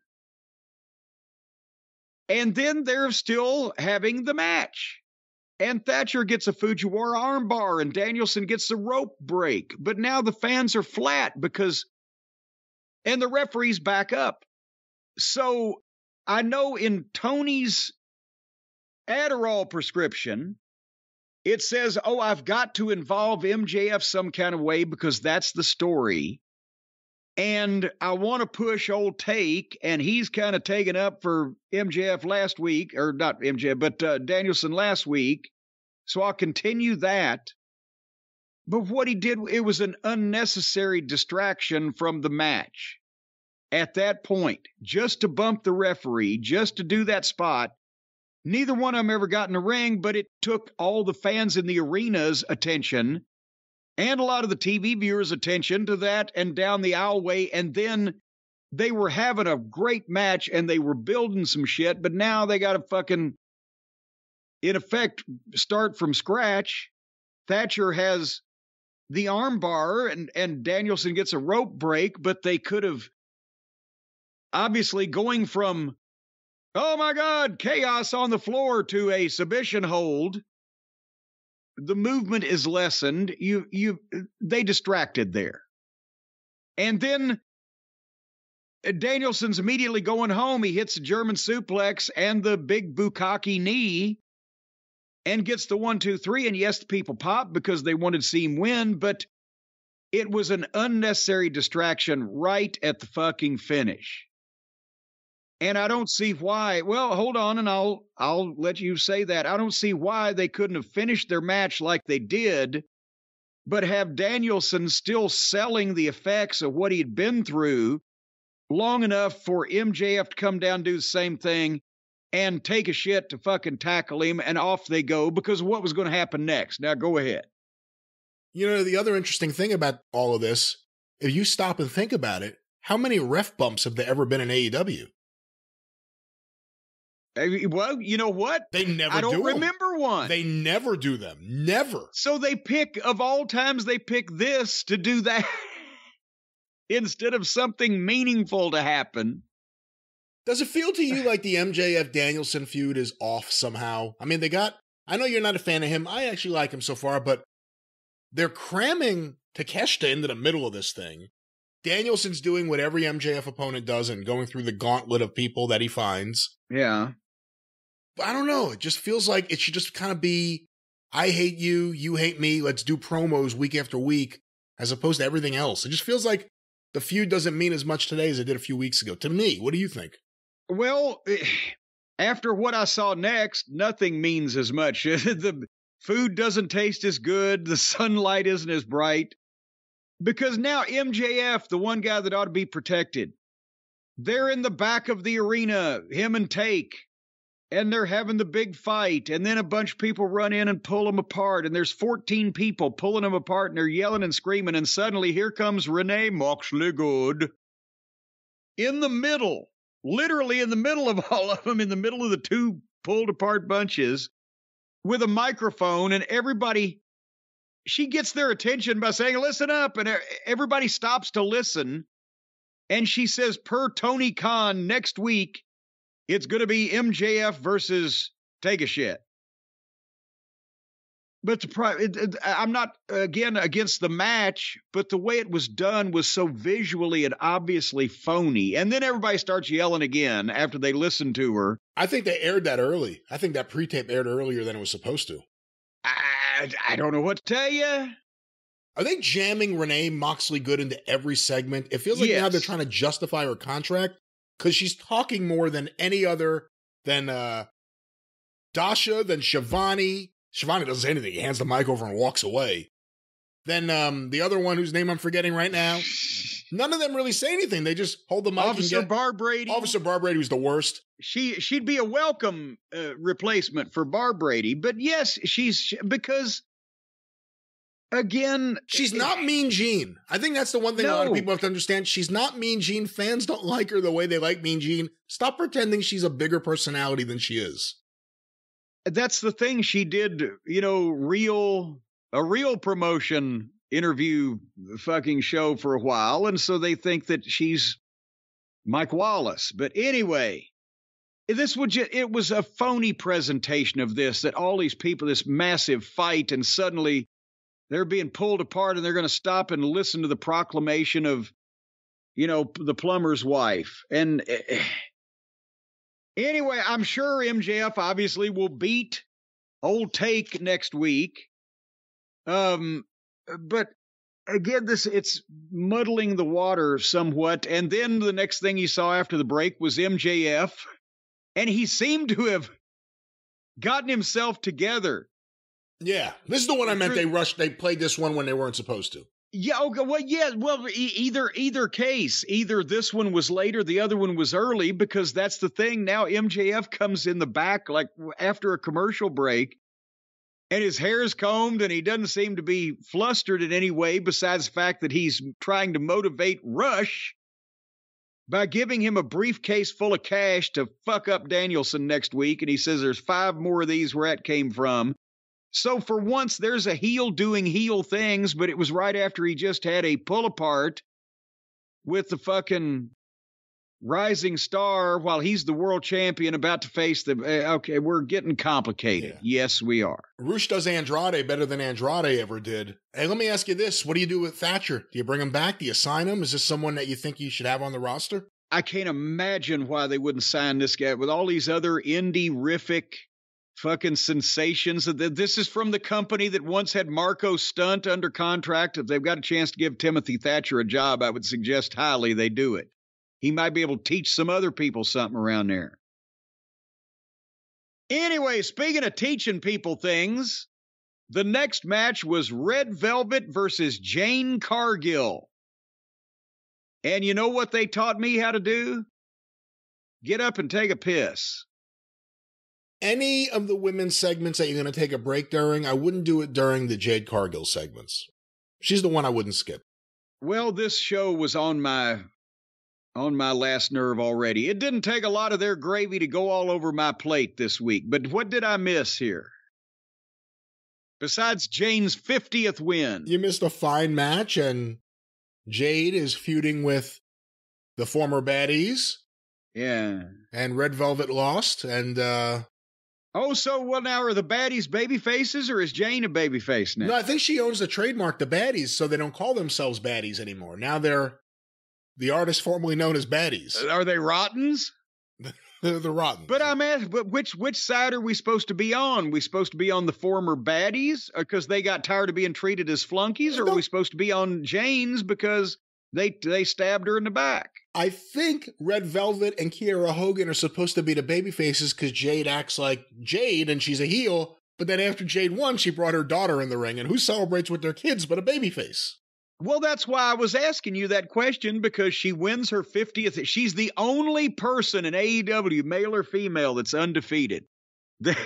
Tony decided he's going to do an undefeated streak, and he did it with the fucking Jane Cargill. Can you imagine if a top name that might be in the main event of a fucking pay-per-view, but nevertheless, the heel brings her cute little daughter in the ring to celebrate her victory. So she's the best mother heel we've ever... I don't know what the fuck's going on here. Hey, so how many wins does she need before she gets an AEW title match? Well, here's what I'm going to ask. I can't wait to see whether or not she gets job face. Whenever the time eventually comes, as it has to for all of us. I think it depends on who. If they say you're losing to Riho, you're going to get boo-boo job face. Oh, I'd love to see that. But hey, Twinkle Toes supposed to be in charge of the women's division. I'm sure that the fans are clamoring for Riho and Jane. And speaking of the women's division, Britt Baker and Ruby Soho and somebody else were in the back. Jamie Hayter. Yeah, well, okay, there you... Well, say, I said somebody because I wasn't paying attention, because they were referring to something that I skipped earlier in the program. Because can you tell, besides Thatcher and Danielson, this show has gotten on my last fucking nerve. Again, I'm going to say, because I've been complimenting them for several weeks, for maybe 2 months I've said I enjoyed the program, by and large, I hated this week's episode. Even with the Danielson match, I didn't like this episode at all. Well, and be careful what you wish for, because sometimes you get it. I said, oh my God, Samoa Joe, push Samoa Joe. Since I was with Samoa Joe in TNA, I was a fan of his. I thought that, besides the fact that he and Angle actually produced business numbers for TNA, I loved his work, and he was either diminished or not cast aside, but he was diminished or whatever because of the hierarchy there where all the ex-WWE guys that came down for a paid vacation needed to take precedent. And I always enjoyed his work in Ring of Honor, except I was afraid at one point, remember I said this years ago, that if Ring of Honor had got Joe after the way that Joe had been used most recently, I don't know whether it'd be great because of the booking that they had fucking just, but anyway, I've been screaming for 15 years for somebody to book Samoa Joe on top. And now here, at least he had the TNT title and he has the Ring of Honor TV title. And unlike anybody else that I can think of that they have brought into AEW in the past, I don't know how long, they did beat him a couple times and they did marginalize him a bit, but they started fairly quickly giving him actual wins on television and giving him time to talk. And his promos have been excellent. The delivery, the voice he has, the inflection, he's not only intelligent, but he's articulate and he comes up with good shit. The king of television and the way that he speaks as a heel with disdain. Plus, he's more motivated. You can tell one thing you could tell when Joe was motivated because he moves better and he's himself more in his matches. When he's doing bullshit booking or he's being, misused, you can tell that sometimes he's like, but he's up for this. His work is great because he has that unique style where that big body works for him and he can do all that shit. And he's got the fucking badass demeanor. He's got everything. When in a business that's short of all of those attributes on almost anybody, he's got all of them. But then, as we mentioned, they just started something that would pay dividends if it ran for 3 months, 4 months, 6 months. Guy with both TV titles, the king of television, going out and imposing his fucking will on people and pushing them around and cutting those promos and being a badass. You can see that Samoa Joe, done right, presented in that fashion for an extended, concerted push. You can see Joe versus Moxley being a pay-per-view money match for this company because you could put Moxley in fucking jeopardy with that big badass. Samoa Joe and Bryan Danielson being a pay-per-view money match for that company. I won't even talk about Samoa Joe and CM Punk that drew money for Ring of Honor when nobody hardly even knew it was a thing yet. You could use the catalog for that one and actually build it up. You could use the catalog and fucking build that match, but they've screwed that pooch already to begin with. But the point I'm making is you've got a guy here that has the size and the menace and the promo ability and the experience and the working ability to be a main event heel. And you're starting to push him on television. And by the time he's the king of TV for 6 weeks, and he's beaten Wardlow and fucking crippled him with a lead pipe to the knee and then cut his hair off. And then a week later, they beat him with a 150-pound skateboarder. 150-pound, unwell-adjusted socially skateboarder. But he's tough. And now hold on. That's what they did. And then for the past month, we haven't seen Wardlow, of course. Now we've heard he's had an injury. Well, nobody needed to fucking know that. Steve Austin was hurt for about 6 months one time. General public didn't know because we kept him on TV. But the point is, you didn't have to just re-rack everything. Wardlow got prison raped on an episode of their program by a fucking vicious heel. And 7 days later, a diminutive middle schooler with a fucking maladjusted goddamn social complex kicked his ass and beat him right in the middle of the ring just because it was his hometown. So then that left Wardlow with his dick in his hand, and you derailed the king of television push that even though now apparently it's being reinstated, you've left a blemish on. That means Samoa Joe did not have an unobstructed trajectory to try to get to the top. He, unfortunately, had the fucking problems that everybody else has had with Tony's bookings, that he can't leave anything alone. And he wanted to give Darby a present, apparently, in his hometown.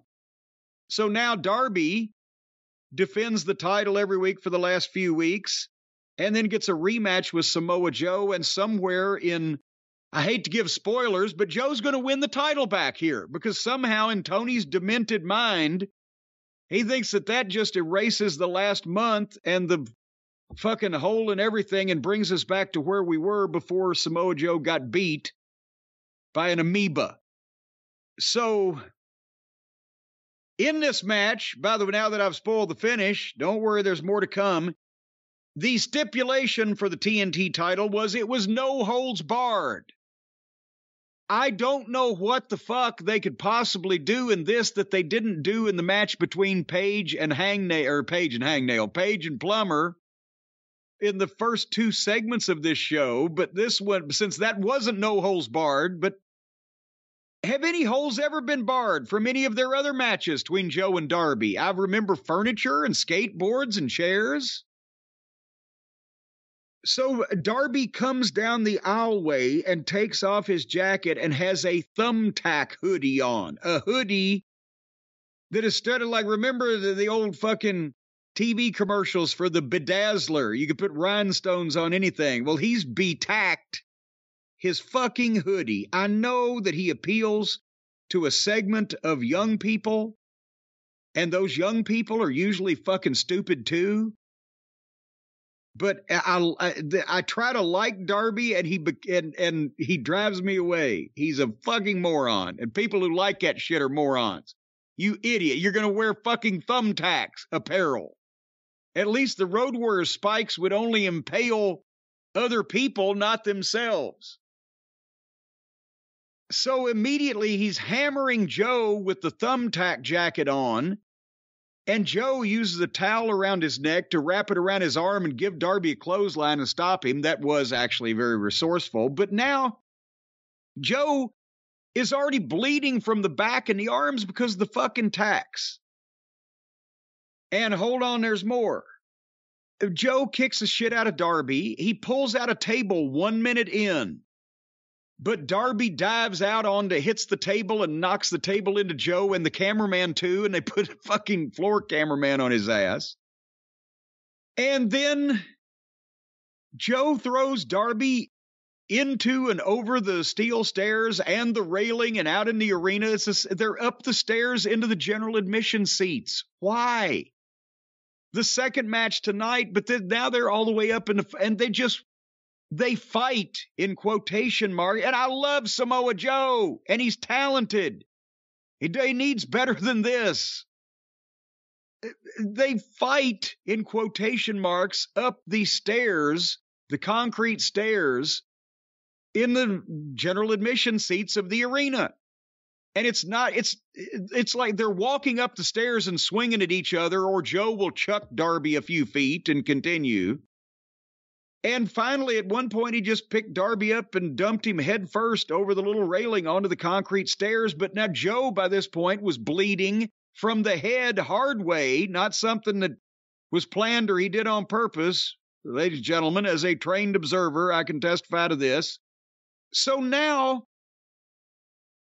Samoa Joe is bleeding from at least 3 different places on his body while he's beating the shit out of Darby Allin. It is injuring Samoa Joe to beat up Darby Allin. And they go through the break. And during the break, they actually came back down and got in the ring.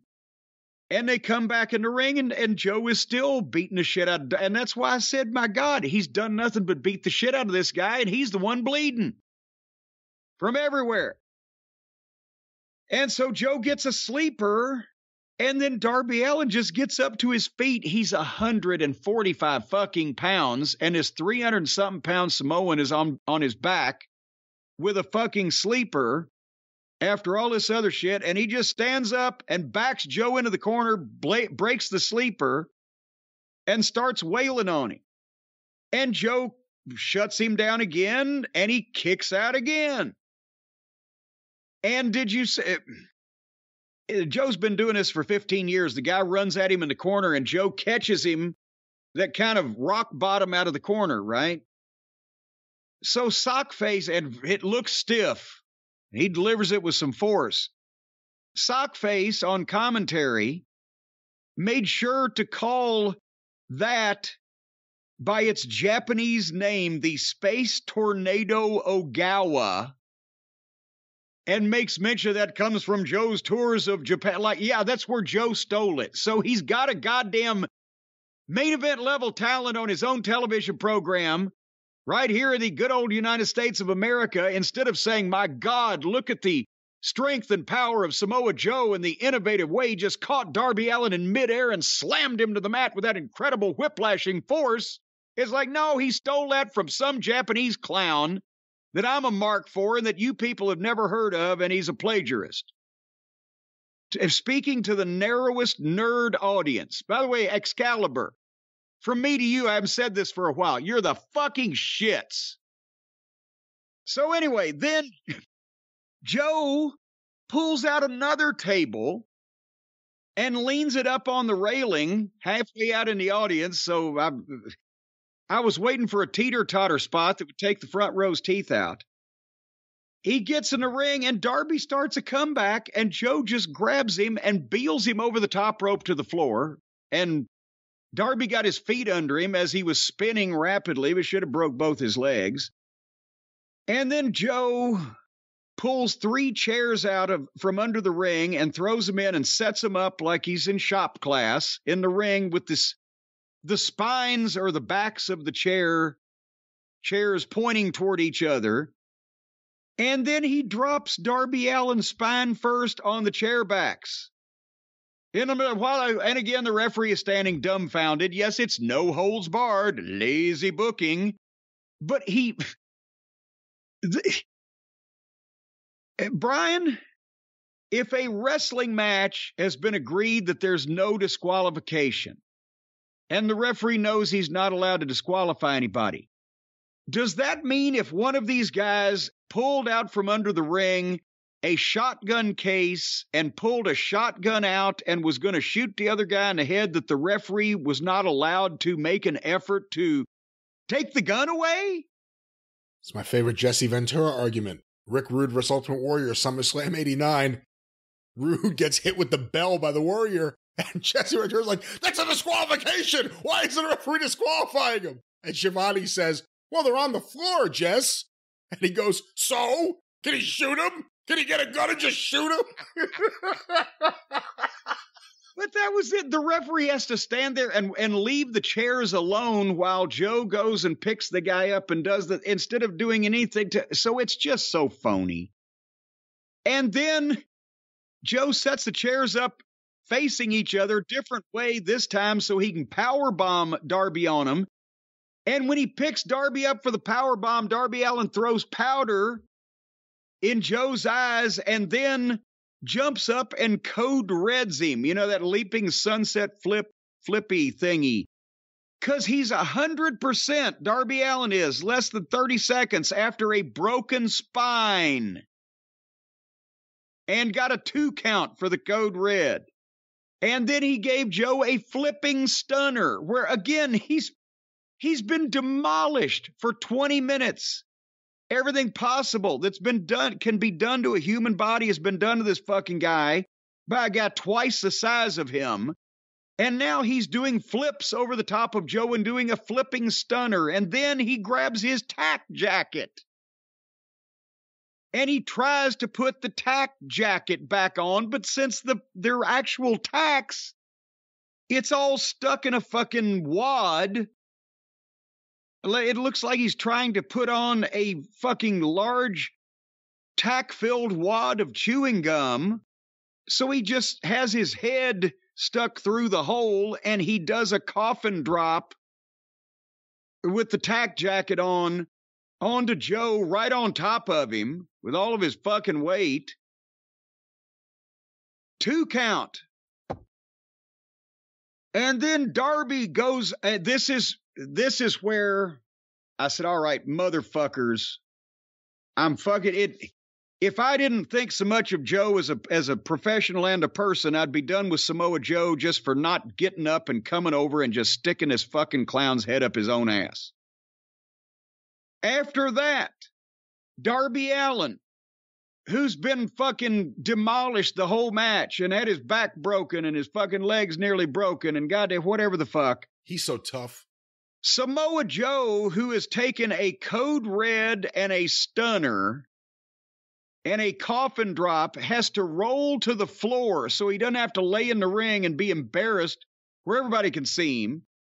He's got to roll to the floor and stay on the floor out of camera view while Darby Allin goes under the ring and pulls out a box cutter and pulls off the apron skirt and starts cutting the canvas ties.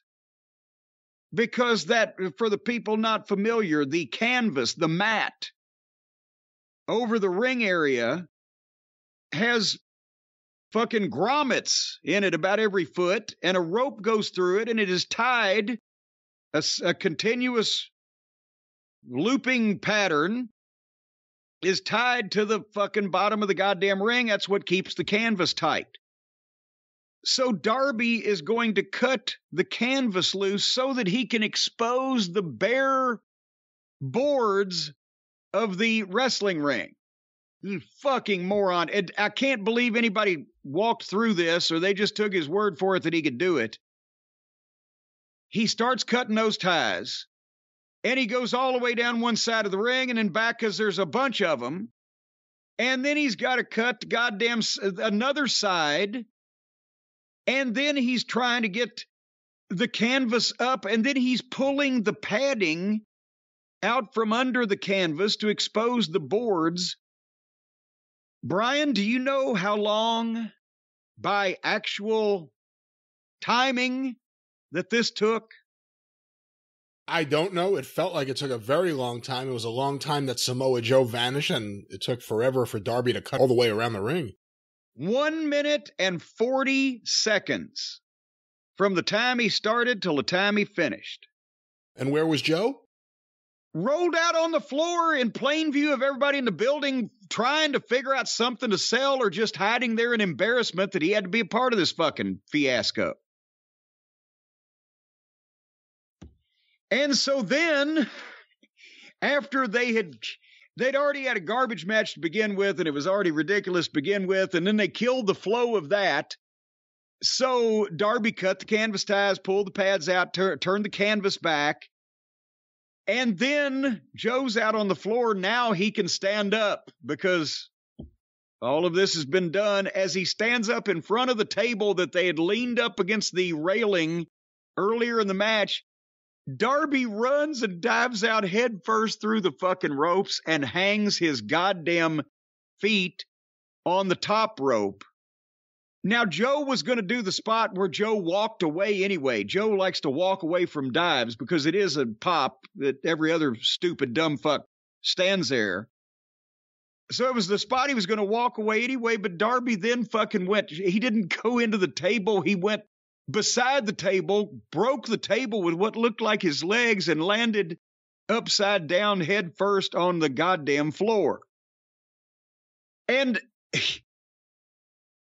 at that point, Stacy had come in, and I said, watch this, because we were already a minute into the fucking zip tie cutting. And I said, watch this, watch this. And I backed it up for her. And she said, what a waste of fucking time that when she saw this guy spend almost 2 minutes doing nothing but destroying the ring, and then gets in and runs across and dives out and lands on his fucking head for his own clumsiness. She said, you see this in armories, not national television. And they can't get out of this mindset that they have to have this garbage and this fucking foolishness. So anyway, the fucking guy lands on his head on the floor. Then Joe throws him in the ring and hits a power bomb on the fucking tack jacket. And then Darby's up again, wailing away at Joe with a fucking chair. And goes to the top And Joe catches him and gives him the muscle buster off the top rope onto the ring boards. 1, 2, 3. So now they've put in people's minds that, well, okay, they've got all that padding. And without it, boy, that really must be hard. But at the same time, this big giant Samoan just dropped this fucking little skateboarder head first on this, and he's going to walk next week. We'll see him again, so it can't be too bad. What the fuck are they doing? Now they've everybody else who takes bumps in a regular ring. Oh, well, they got it easy. There's pads on there. But boy, Darby, if only everybody was a diminutive, microscopic, 145-pound, maladjusted skateboarder. Why, they'd be invincible. And then Wardlow hit the ring and speared Joe and started wailing away on him, and Joe rolled out and fucking ran off. So Joe got juice from the head and the body for a guy half his size that's obviously a fucking moron, and took everything that he could do to fucking beat this guy, and to beat him finally had to modify the ring to be able to put this guy down. So why should I ever buy Joe against Moxley or against Danielson or against Punk or against MJF at some point? That could be an incredible promo battle and the chance for people to say, well, shit, of anybody that MJF's ever faced, this motherfucker's as dirty and dastardly as he is. And the people would be behind Joe. But no, because he can't beat a fucking guy from a playground.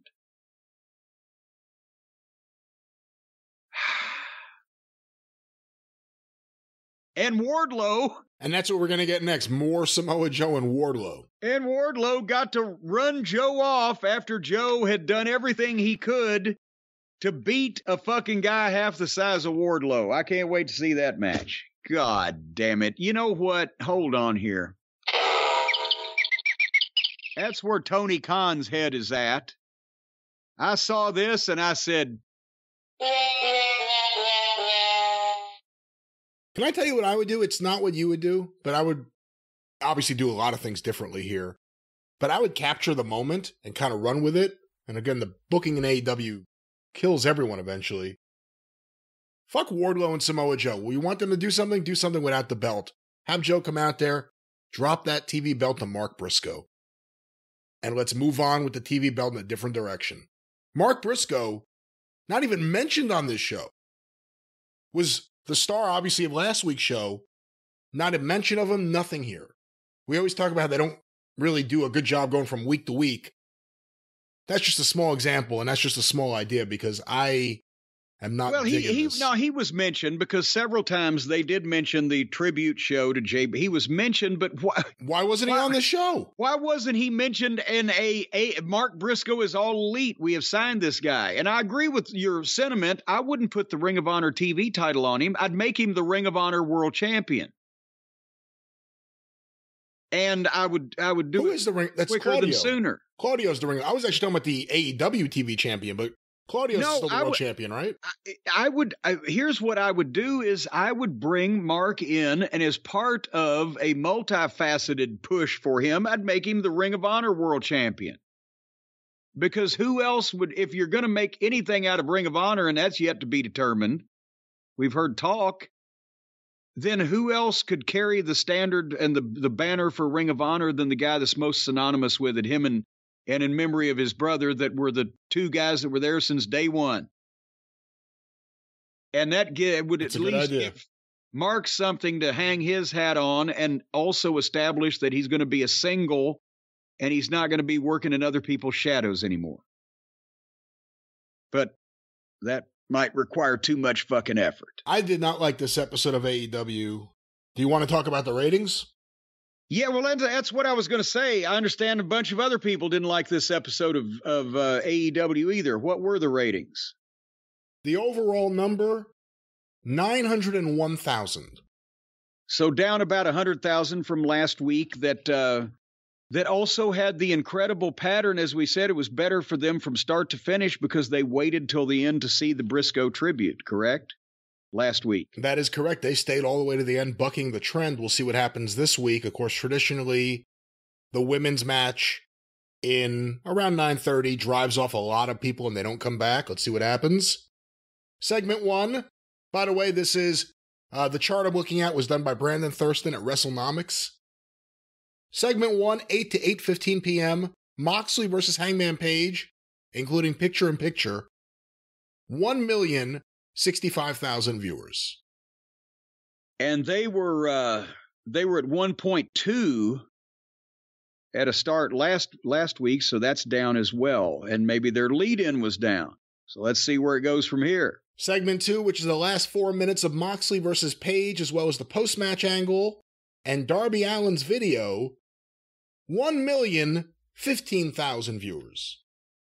So they kept them, only lost 50,000 for that backwards match. That's not bad.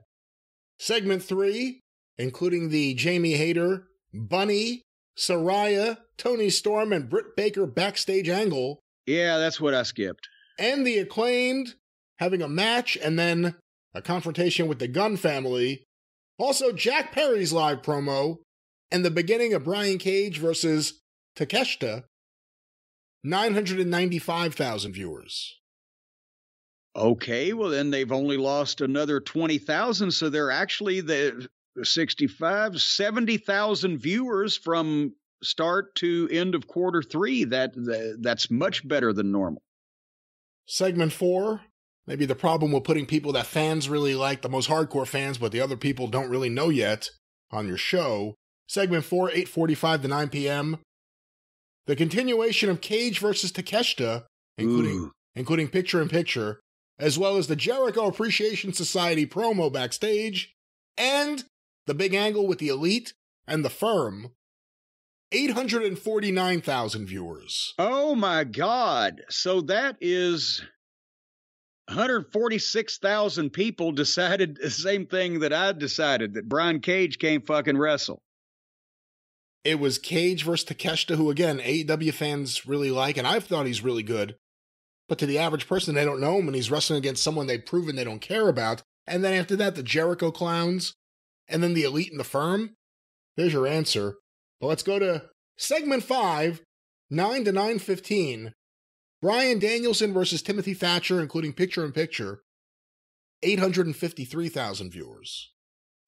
Well, they kept what they had and got 4,000 back, but that's, again, do they have a bigger star than Bryan Danielson that they could put at the top of the 9 o'clock hour to keep people's attention? No, not really. Well, 9:15 to 9:30. It's a pity they missed a good match. Segment 6, 9:15 to 9:30, which is the finish of that match, as well as the angle afterwards with MJF. Oh, I missed this. Dustin Rhodes and Swerve Strickland's video. And then MJF and Roosh having a backstage angle.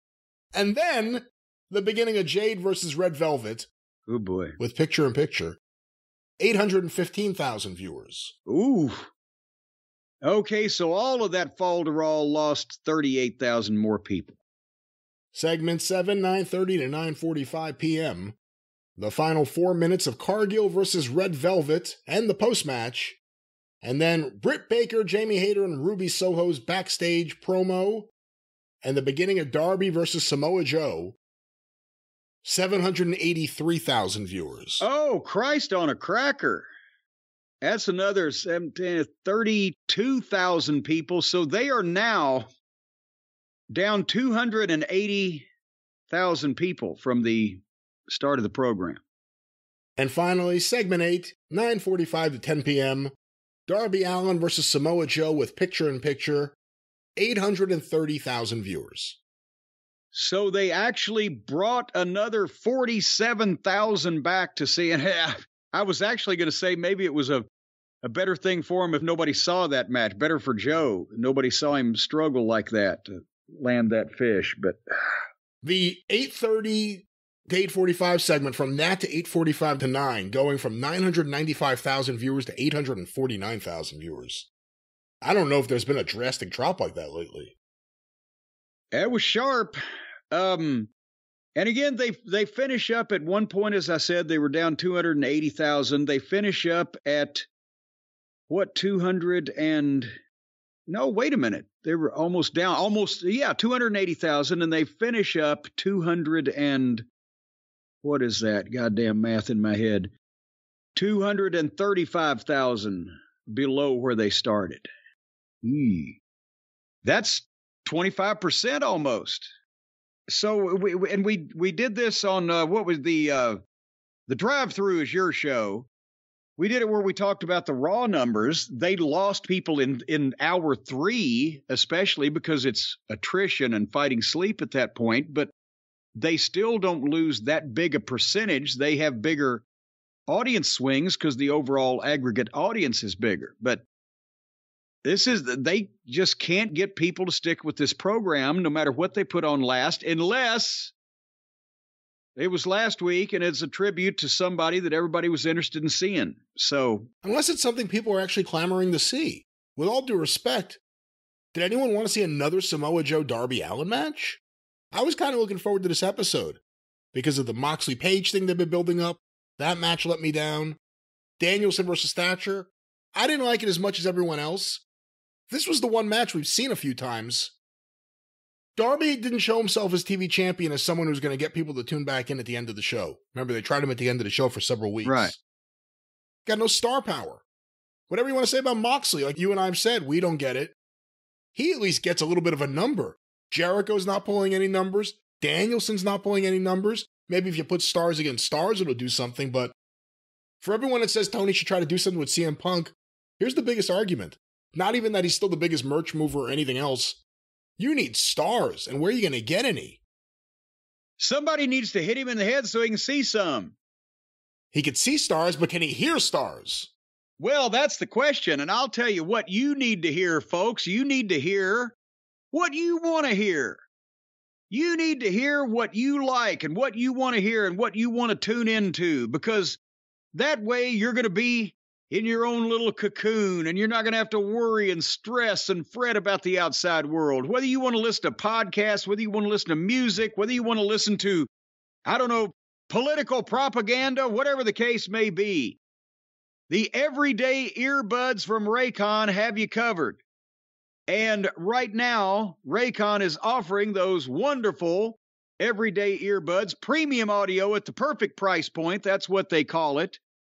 And they also have you heard about this? Have you read about this, Brian? Low latency gaming headphones. I'm just sick of dealing with the latency issues when gaming, and this makes perfect sense for me. Well, I always knew that. Do you have to leave a lot of fingerprints when you game? Leave a lot of fingerprints. Yeah, the latent fingerprint section. I've always heard about them in the criminal documentaries that I watch. They pull those latent fingerprints. So now you're pulling these fingerprints off the games or off the headphones? Well, why would it be off the games? Wouldn't it be off the controller? You don't play the game. You put the game into the system if you still actually have a physical unit. Controller is part of the game. Nevertheless, they've got the earbuds. They got the low latency gaming headphones. They got a speaker with a battery that'll last all night. They got all this stuff. They're the kings of audio. And right now, if you go to buyraycon.com, that's BUYRAYCON, Raycon.com, you can see all this stuff. And of course, the premier product we've been talking about for so long, the everyday earbuds, the ones that look great, sound great, feel great. And as a matter of fact, now they have not only the 3 customizable sound profiles, so you can jack up the bass or the treble or the whatever. They've got the earbud tap functions, the noise isolation, the awareness mode. But now they've got a buy now and pay later option. So you can buy them now, but not have to pay for them till later. And you can even listen before you pay. But if you don't plan to pay, sooner or later, you're going to have to pay the piper. And we've talked about the customized gel tips for the perfect, comfortable in-ear fit. You've told me that That gel is not meant to be consumed by humans. So I stopped making, Jello bombs out of it in the refrigerator. Although the strawberry gel tips were my favorite until you told me to stop eating. Will you stop it? Don't even encourage people or fool people with that. Do not consume the gel tips, ladies and gentlemen. I don't think we should have to say this again. So before you eat the earbud, take the gel tip off. Don't eat the earbud. Put the earbud in your ear where it could be your ear's bud. Well, it'll be your ears, but it'll be your ear's lifelong friend. You get 8 hours of playtime on the everyday earbuds. You get 11 hours of playtime on the everyday speaker. You know why they call it the everyday speaker? Because you need to listen to it every fucking day. That's right. Get up in the morning and get it over with, because it's going to call you. If you go to bed without listening to that speaker, it'll come on in the middle of the night and it'll say, come over here. Listen to me. I'm an everyday speaker. You didn't listen to me today. They're water and sweat resistant, too. Were you aware of that, Brian? I was aware of that. So you can just jump right in the pond or the pool or the tub or whatever. Pond? Who jumps in the pond? A lot of people jump in the pond. You've never gone swimming down over at Miller's Pond? You don't stick your head under the water. How are you criticizing what I do at Miller's Pond? Other people would swim in ponds. I didn't like swimming ponds, not because I didn't want to stick my head underwater, but because I never wade barefoot into a pond. I don't know why this made me think of it. Do you support throwing change into a well or a body of water or making a wish? Well, yes, that's an old tradition. Okay. I especially support that if it's one that I can get access to after hours and clean it out at the bottom. But I'll guarantee you I will never walk into a body of water that I cannot see the bottom of barefoot. So I've swum in lakes and ponds and even in the ocean, but I've never go in barefoot where I can't see the bottom. Just so you know.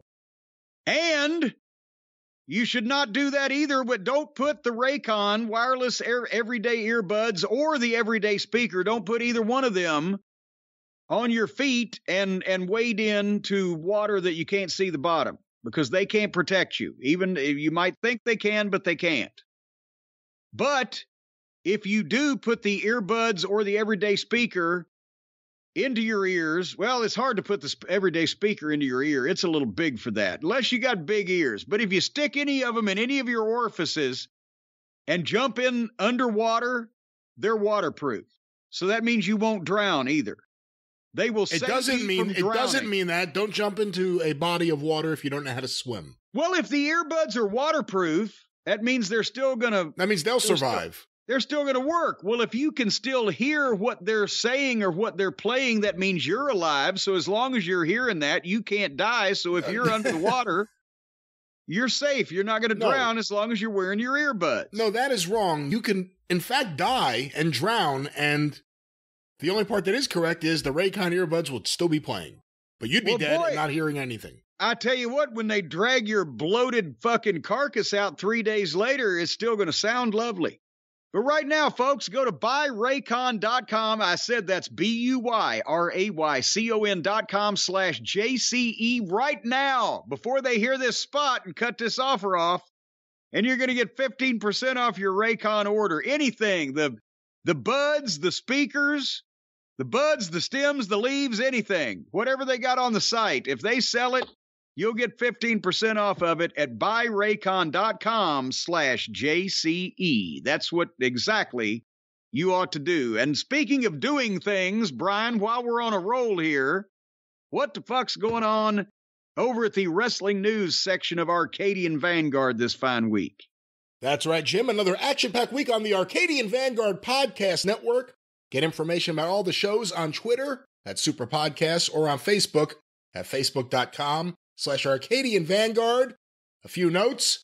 Of course, we want to remind you about The Wrestling News, your free, daily wrestling newscast every morning coming at you with all the news, none of the opinion. Check it out today. TheWrestlingNews.com to download direct or look for Arcadian Vanguard's The Wrestling News wherever you find your favorite podcasts. Once again, every morning, get your free wrestling news from The Wrestling News. I've heard it's gratis. It's gratis. You pay nothing. Like so many of those CDs that I sent so many people throughout the years. But it's gratis, that's right. Also want to remind everyone about Shut Up and Wrestle with Brian Solomon. This week, coming up, his guest on the show will be Keith Elliott Greenberg to discuss the life and legacy of Lanny Poffo. Check that out, suawpod.com, or look for Shut Up and Wrestle with Brian Solomon wherever you find your favorite podcasts. And of course, the 605 Superpodcast, The Mothership. Well, thank you very much. Pitiful, just pitiful. It sounded so much better when we did the previous take, but we couldn't use that one. But we can use this one, and you can go through the archive today at 605pod.com. Available wherever you find your favorite podcasts. The 605 Superpodcast, The Mothership! Oh, God damn it. Oh, that one hurt. Oh. That's my vocal cords. Well, you'll be useless for the rest of the program, keeping in line with the 3 hours and whatever we've just done. All right. No, seriously now. We got to talk about jolly old Saint Nick, as MJF has termed him. Well, you over at Arcadian Vanguard, you have enlisted the Merchant Bank of Teterboro to help you engage in exploring strategic alternatives. And they say that it could take up to 6 months to sell Arcadian Vanguard to either Disney or NBC Universal, Comcast, whatever. But now Nick Khan, and this is what got the headlines, but something else has been glossed over we'll talk about in a second. Nick Khan said, 90 days we can wrap this thing up. 6 billion or so, 7 billion maybe, whatever the case. We'll have it wrapped up. He was on CNBC with your guy, Farber.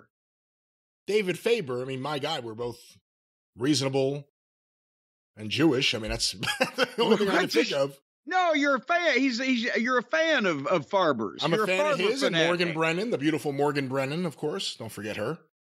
Well, yes, but you have a soft spot in your heart for Farber because he gives good advice. And Faber, basically, yeah. Well, basically, Nick Khan's on there. And as I mentioned, he gave the 3 months, we should have this taken care of line that everybody was talking about. But as he's mentioning the potential sales, old Farber comes in when he says, and Comcast, whatever. Well, Farber says, unfortunately, I hear that's not going to happen.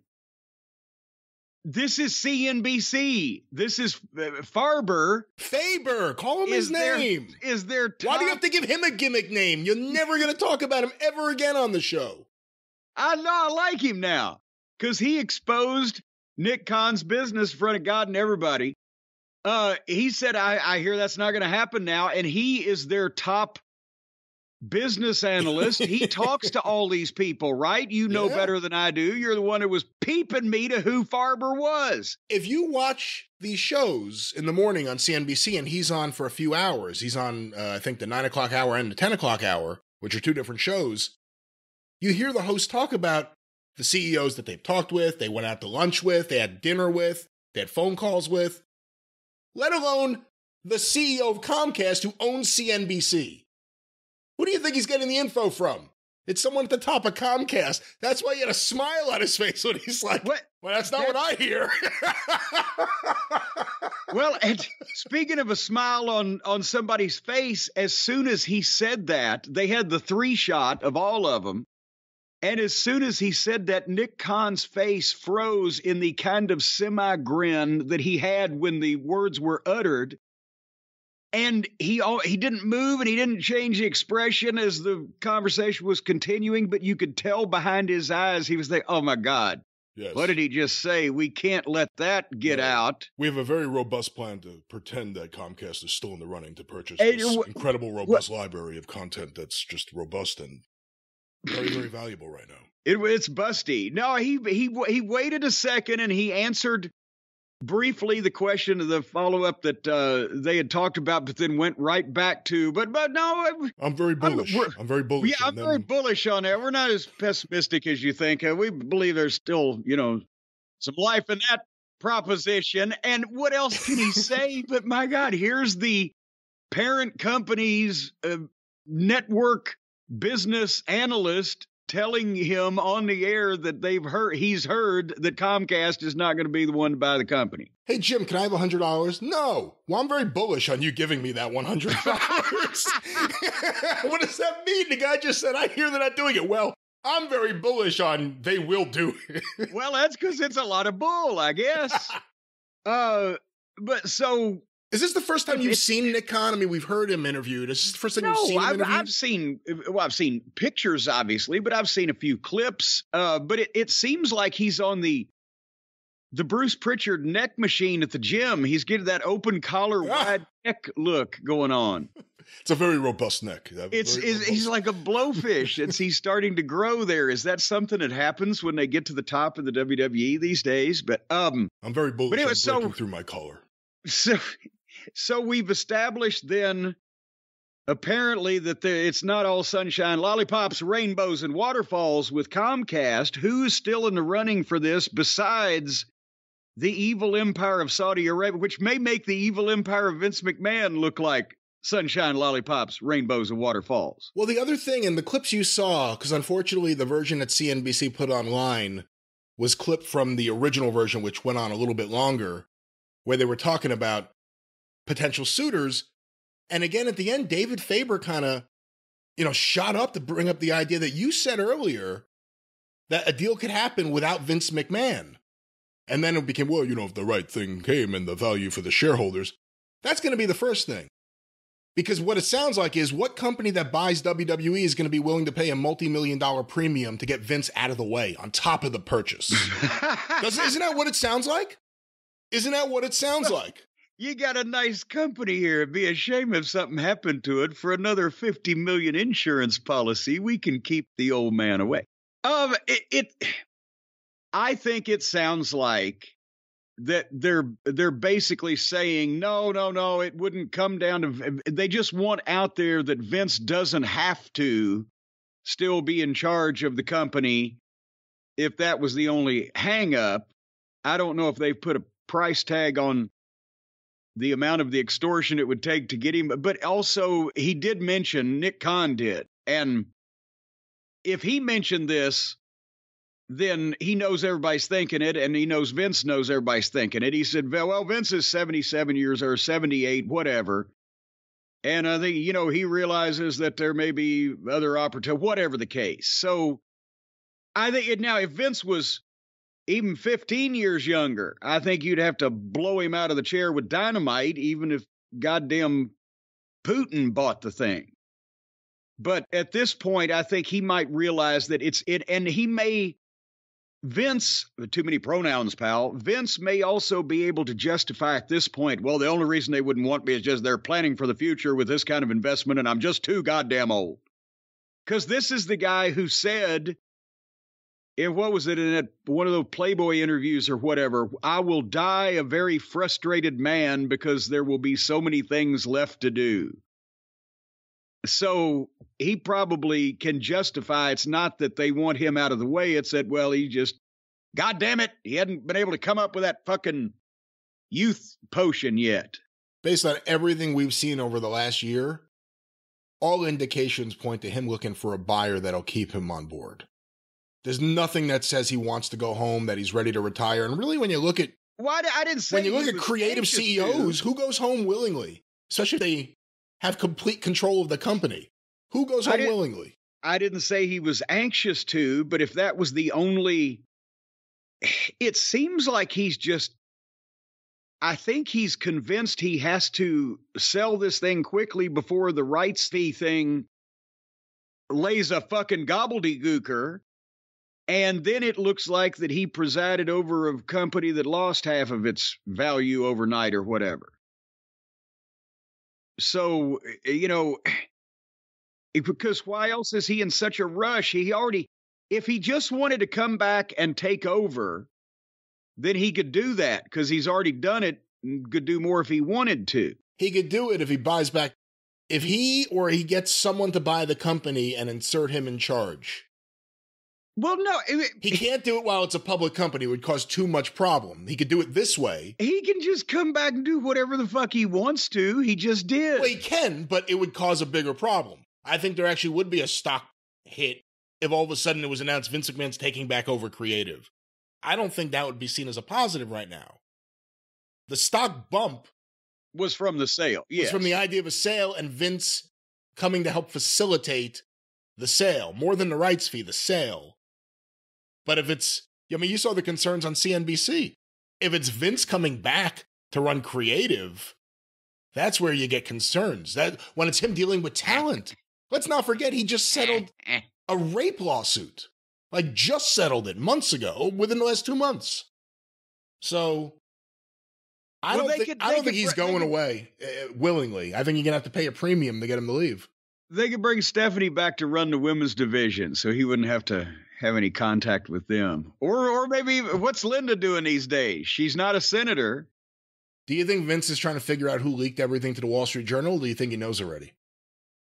Boy, it would have to be such a small circle of people, wouldn't you think, that he at least strongly suspectifies who did it?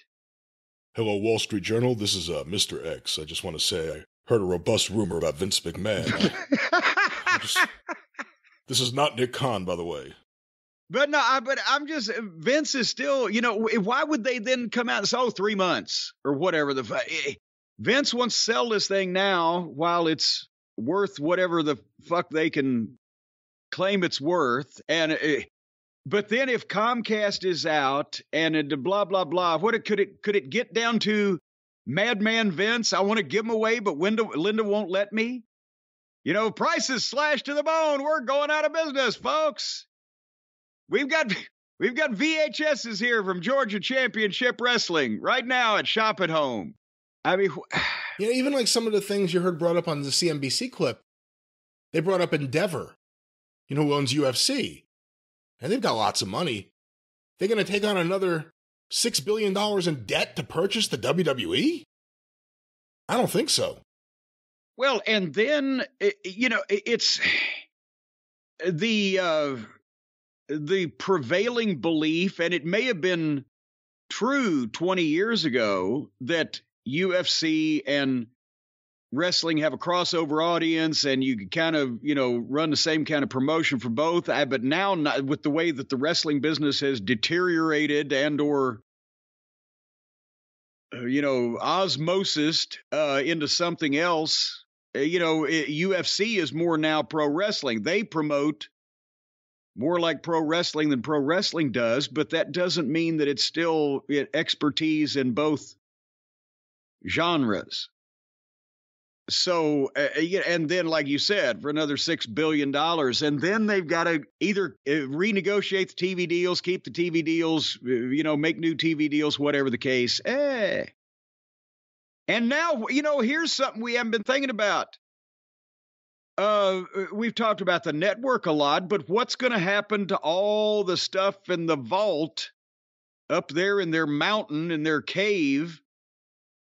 All the AWA, all the Florida, all the, the old WWF archives, all the stuff they've bought and accumulated and we're supposed to be preserving forever and digitalizing and all that stuff when, whoever owns this thing decides, well, who gives a shit about old Mid-Atlantic wrestling? And there you go. Yeah, you and I just talked about the whole idea that we buy books, books that we want to read, obviously, but also books because if we want to read them in the future, we know that there's a chance it'll go out of print and disappear. With wrestling, we've seen that on a number of occasions. That's the point. If you don't have a Mid-South wrestling collection, and all of a sudden the new owner of WWE says it's too much money to put these Mid-South shows up on whatever streaming service they're on at that point, that stuff's gone to history unless you have it. Now, is anyone going to really want to see the modern SmackDown? I don't know. Well, as a matter of fact, I didn't really want to, but we did anyway. It was this past Friday, February the 3rd, because it's the SmackDown after the Royal Rumble, just like the Raw after the Rumble should have some big happenings. And Well, it did, depending on your definition of big. SmackDown. And your definition of happenings, actually. And your definition of happening. But if they were in Greenville, South Carolina, and boy, once not in the same building, obviously. The old Greenville Memorial Auditorium is gone, from what I understand. But the wrestling they have seen in that town, that's where Ole Anderson got stabbed. And Peggy Lathan put the compress on so he didn't bleed out till the ambulance got there. In 1986, I will have you know, I remember this trivia because Sandy Scott was the local promoter. Greenville, South Carolina grossed $660,000 for Jim Crockett Promotions wrestling events. And that's almost 30 years ago, so that would make it at least a $1.5 million town in today's money. Well, what year you said that was? 86? 1986. I think there were 38 or 40 shows. 40 shows. What were the ticket prices? Oh, in Greenville at that point in time, I think probably a $7 general admission, $8-10 ringside, something like that. You're taking inflation into the equation, but not actual ticket pricing. Oh, yeah. Well, no, but now people think that wrestling tickets ought to be, $100 or whatever the fuck they charge now. No, this was because they ran, Greenville was a Monday night town 52 weeks a year, but as Crockett was expanding, because it was a B town, a secondary town, compared to Charlotte, Richmond, Norfolk, Greensboro, etc. So they started not going every week because they just didn't have time, but it's still one of the secondary towns grossed almost $700,000 at tickets that were usually like $10. If they had the Great American Bash, they jacked the ticket prices up for that show there, but they also sold out. I think we did 2 all-time record gates for Greenville that summer. But nevertheless, wonderful wrestling town. And they started the show with the VTR of the Bloodline demolishing Sammy at the Rumble. And, of course, you know, the story going through the whole show is that nobody's seen or heard of Jey Uso. And they pull up in the back, there's no Jey Uso. And Heyman was able to issue the longest no comment ever in the history of journalism. But anyway, again, we're going to get a pattern here. I'm going to go through this quickly because there's not much to talk about in most cases. They had the finals of the #1 contender tag team tournament, where the winners of this tournament will get the title match with the Usos next week. And boy, is Jay going to show up? Blah, blah, blah. But it's Ricochet and his big buddy Brown Strongman against Marcel and Marceau of Imperium with Gunther. And again, and I got nothing against the Imperium guys, but it's the same thing with the Usos. They either need to be a top tag team or they need to be stooges for a top single guy. Because when they're stooges for a top single guy, you can't take them seriously as a main event tag team. And they don't use tag teams as main event talent in this company. So it's not like you can say that the Road Warriors and the Rock and Roll Express are on par with Dusty Rhodes and Magnum TA, and the Midnight Express and Tully and Arn are on par with Flair and etc. because it's such a wide difference in the way they're used. So point being, I don't buy the teams that are the stooges. But it doesn't matter anyway, because in this match, the pattern starts establishing itself. The bell rings start the match, and in under 2 minutes, they do a spot. Brown is face-to-face with Gunther on the floor, and Kaiser dives over the ropes, but Brown catches him, and then Vinci runs up the buckle and bobbles on the top and dives off like he's going to fucking double cross body him now, but he flips and goes right over Brown's back and crashed and burned on the floor, and the other two fell down. And again, that was the break spot in 90 seconds after the match started. So you just started commercial. But then they came back, and again, just they did shit, and they went through another break, and they came back. And finally, Brown powerbombed Kaiser and tagged Ricochet, and Ricochet got up on Brown's shoulders, and instead of a splash jump off the Giant's shoulders with a splash. You've seen him They did it with Andre, and have done Snuka it with and all Andre, the yeah. Giants, right? But instead of a splash, which would have been perfect, he tried to do a forward flip and do a senton. But you can't push off to do any kind of form because I don't care how strong the guy is. If you push off, it's going to throw everybody's balance off. So he just kind of rolled forward and landed with his full weight right in the middle of Kaiser's fucking midsection. And if you slow-mo it, you could see the guy's face go, oh, fuck, what's happened to me? Oh, my guts, my ovaries. 1, 2, 3. I bet you if that hadn't been the finish, the guy said, fuck it, pin me.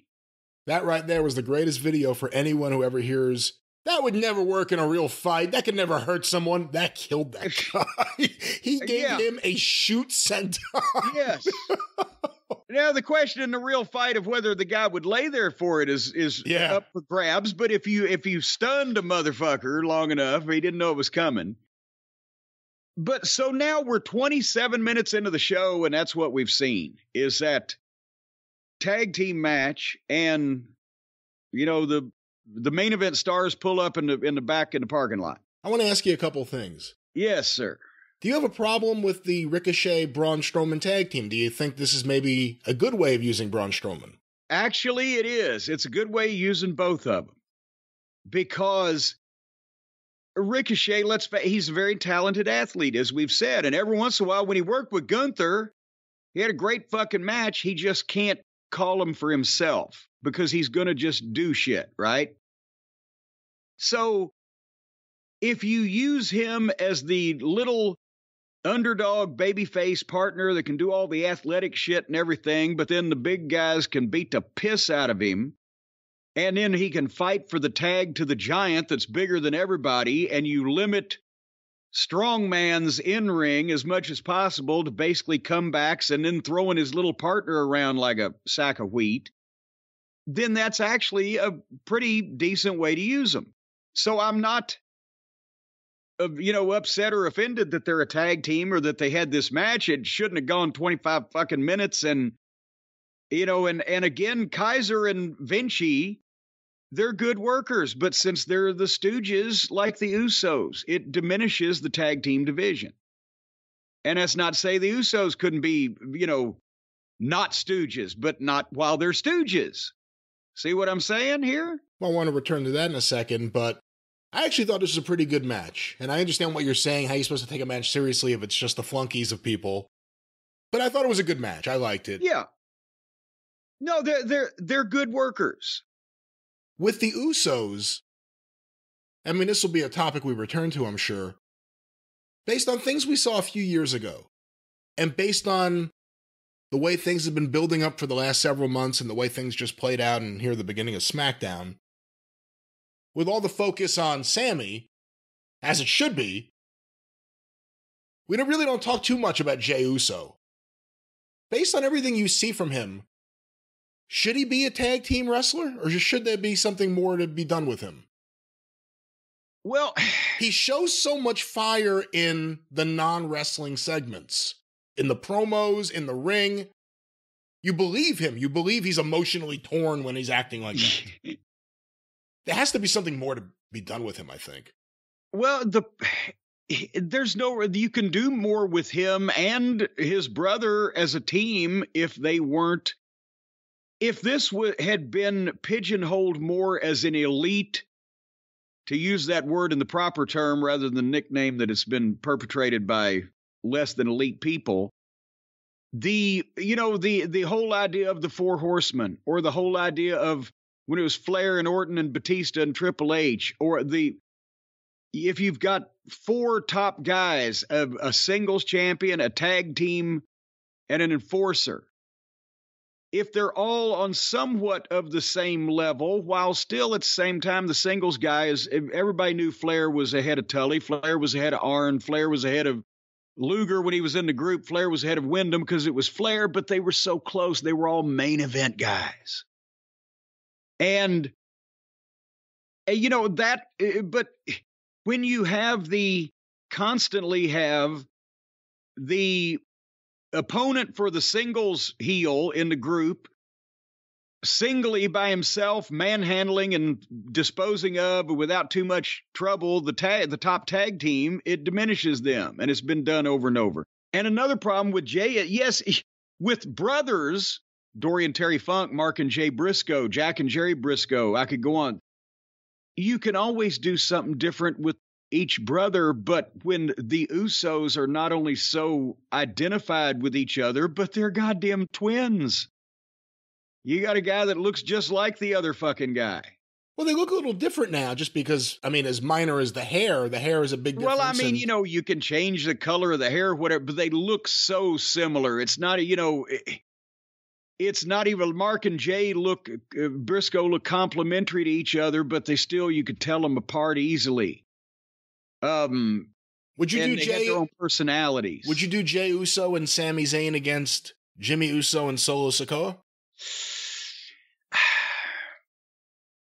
But then one of the Usos is unless they go away for a while, one of the Usos is doomed, because once you have the brothers fighting the brothers on a regular basis on not just one match where something happened and then they fucking realized by the end of it, oh my God, we're still blood or whatever.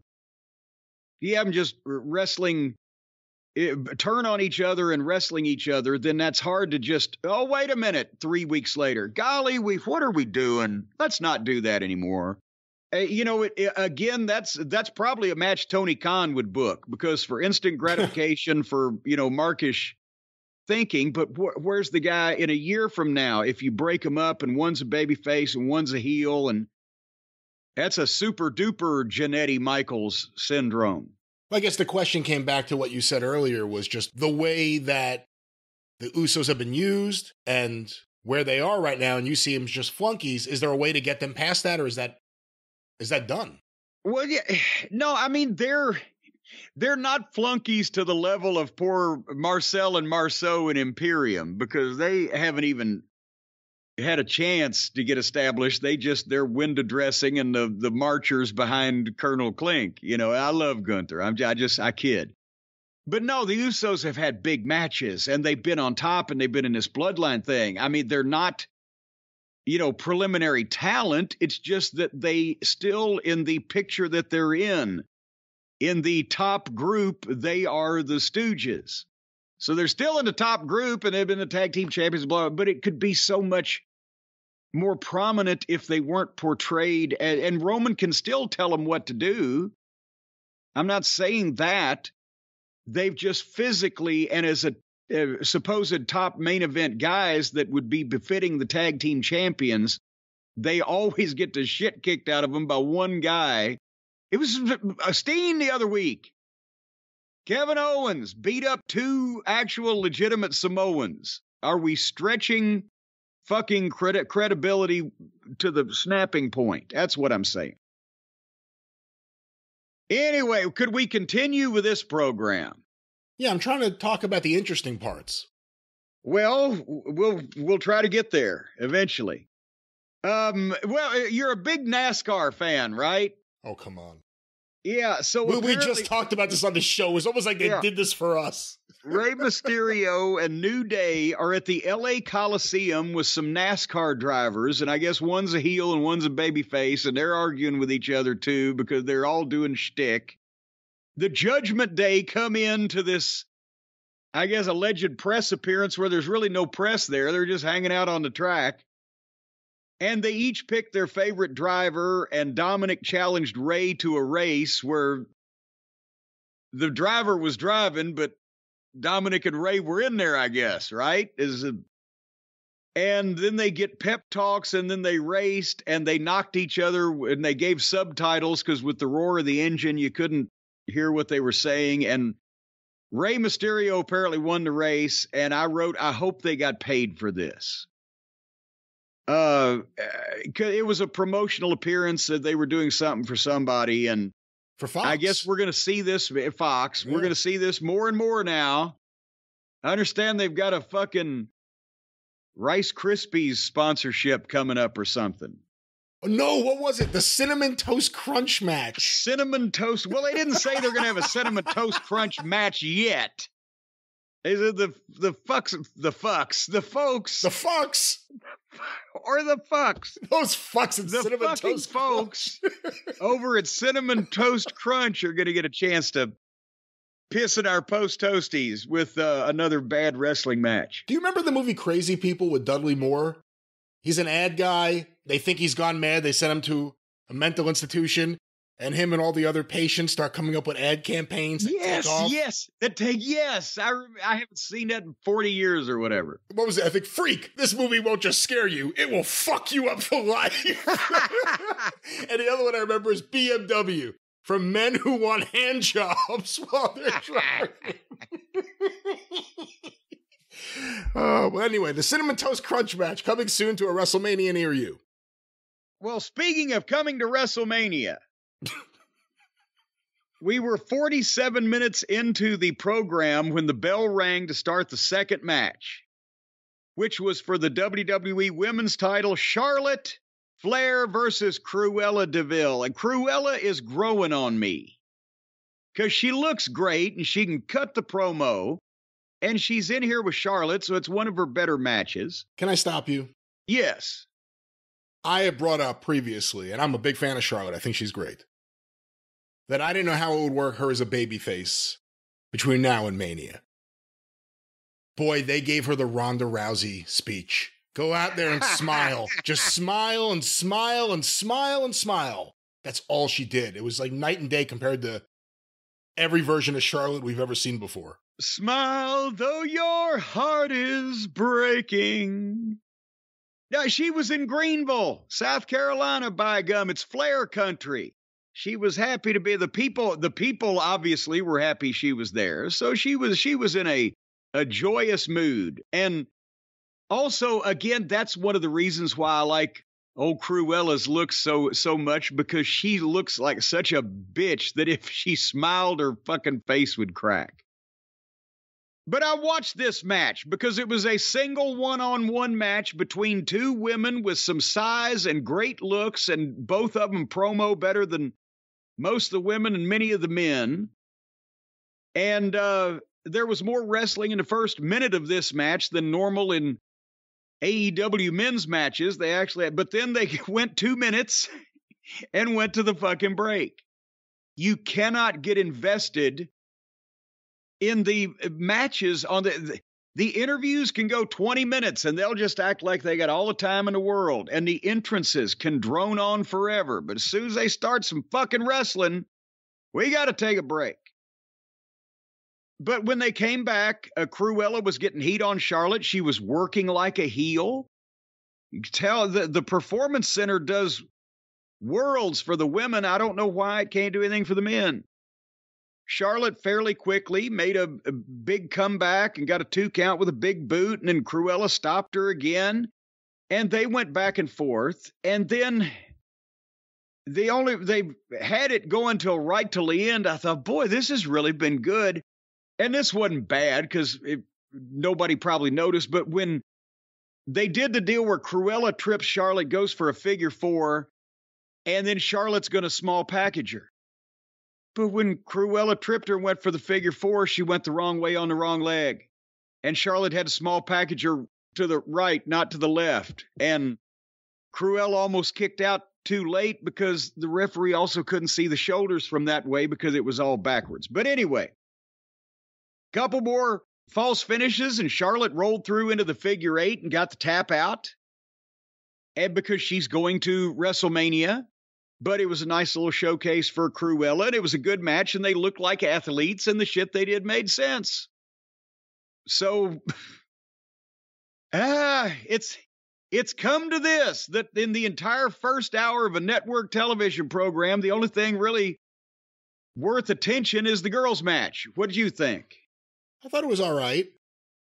Do you think it hurts Sonya Deville, the fact that she was used for so long as a general manager, as a non-wrestling figure mostly, that all of a sudden now she's seemingly a competitor on the active roster?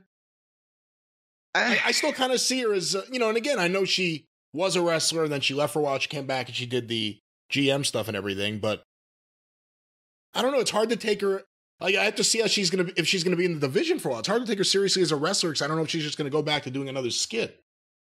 Well, she got a lot more TV time being the co-GM than she would have if she was just wrestling. But I don't know. It's not about how much time. It's about how you take the person when you're watching them. I mean, yeah, it's like watching Dangerous Danny Davis wrestle a match. But that's what I'm saying is, she got a lot more time than she would have. But I don't know. I can't remember if we were even paying close attention to the program to understand why she was made the co-general manager.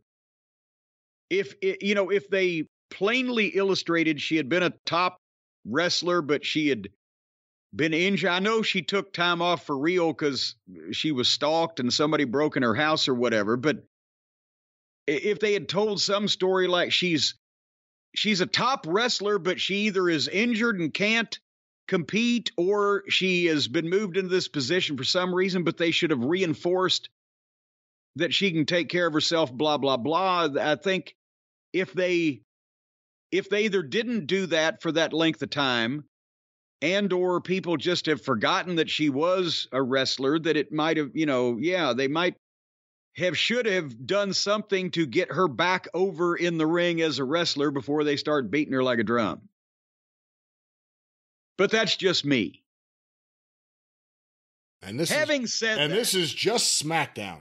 And this is just SmackDown. So real quick, at the 9 p.m. hour, who do they have the confidence in?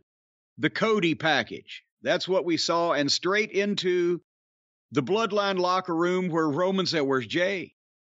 And nobody's heard from you. Jimmy ain't heard from Jay. Nobody can't get him on the phone.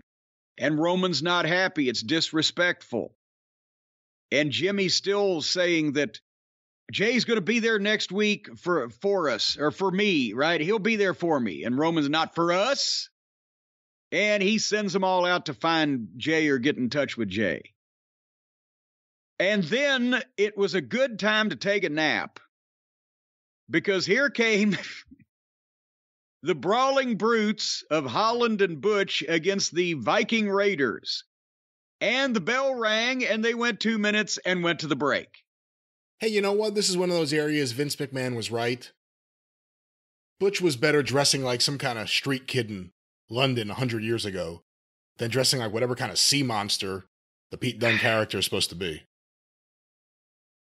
I don't know what's going on here with it. And again, Valhalla with the horns and the... Do you remember Dennis... I always think about it. Dennis Carluzzo's idea for the woman with the horns? No. What? Dennis Carluzzo was using Gino Caruso for a while as the Great Caruso. I remember that. Where he was an opera singer. He'd come out with the fucking nose and everything. And Dennis wanted to do something he never did. He wanted to do it in Yardville. I remember where he wanted to do it. Where, after several matches, the fans, whoever was regularly attending these shows, would be used to by this point.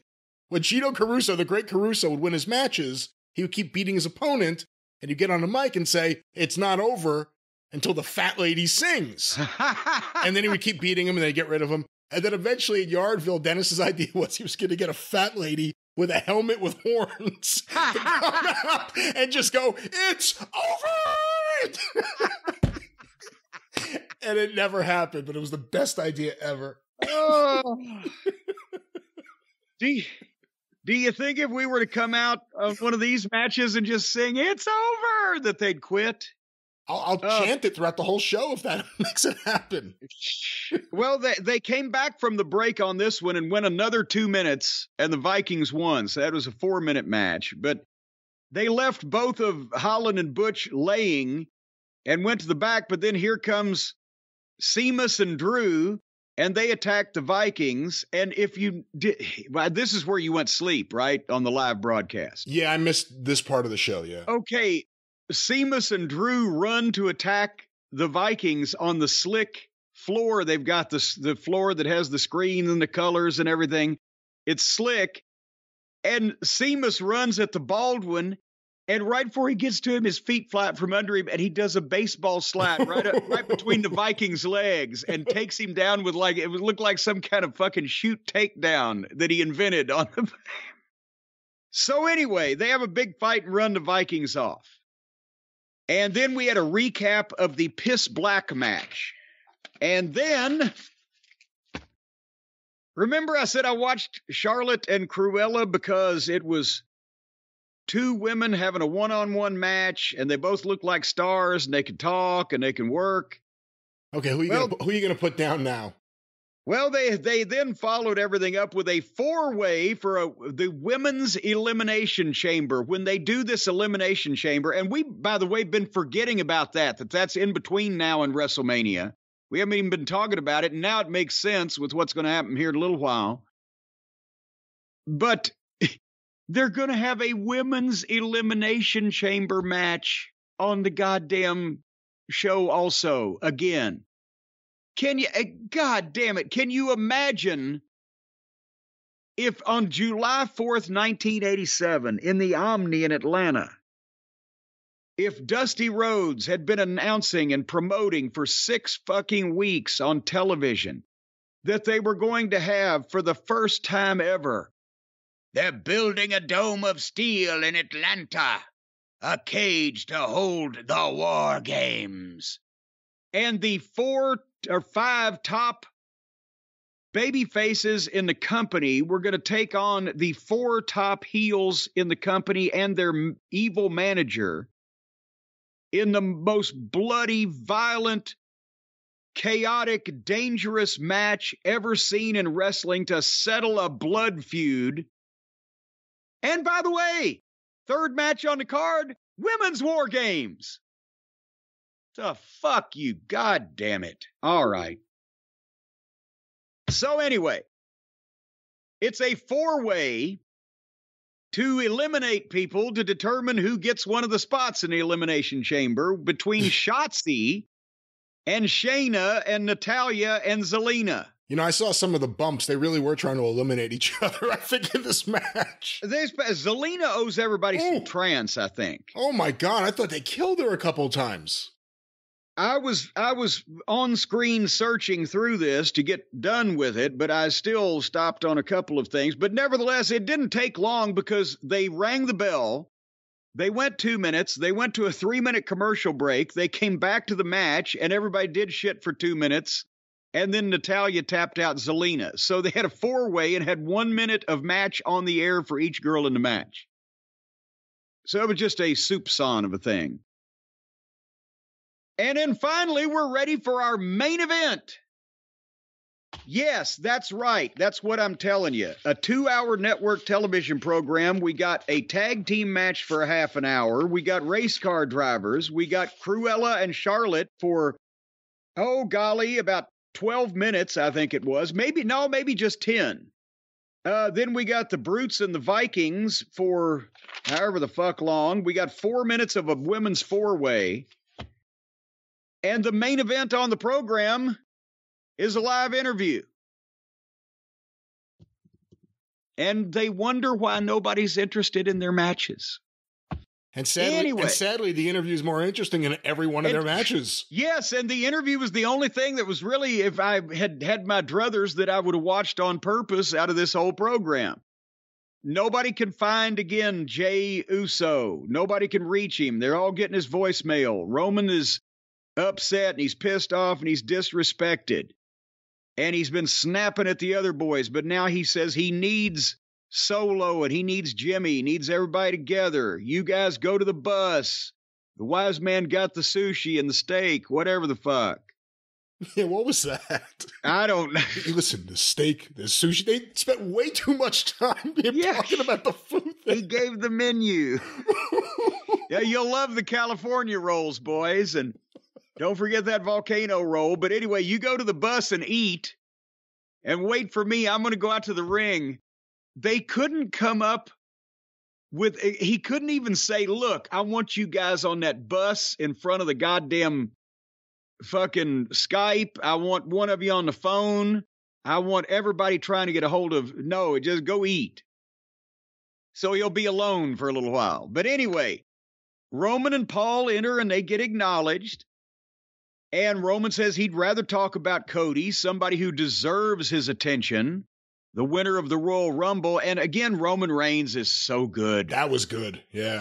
Just speaking so good. Just everything, the material, the delivery, the inflection, the looks, the tone. And he talks about Sammy. Sammy was greedy. He wanted shit from him like everybody else wants shit from him, from Roman. He gave Sammy the opportunity of a lifetime, and he used him. And he's doing a great promo, and all of a sudden, out of nowhere, somebody in a hoodie jumps in the ring and fucking tackles Roman and starts wailing on him, and it's fucking Sammy. And it gets a huge pop. Holy shit, the people are going fucking crazy.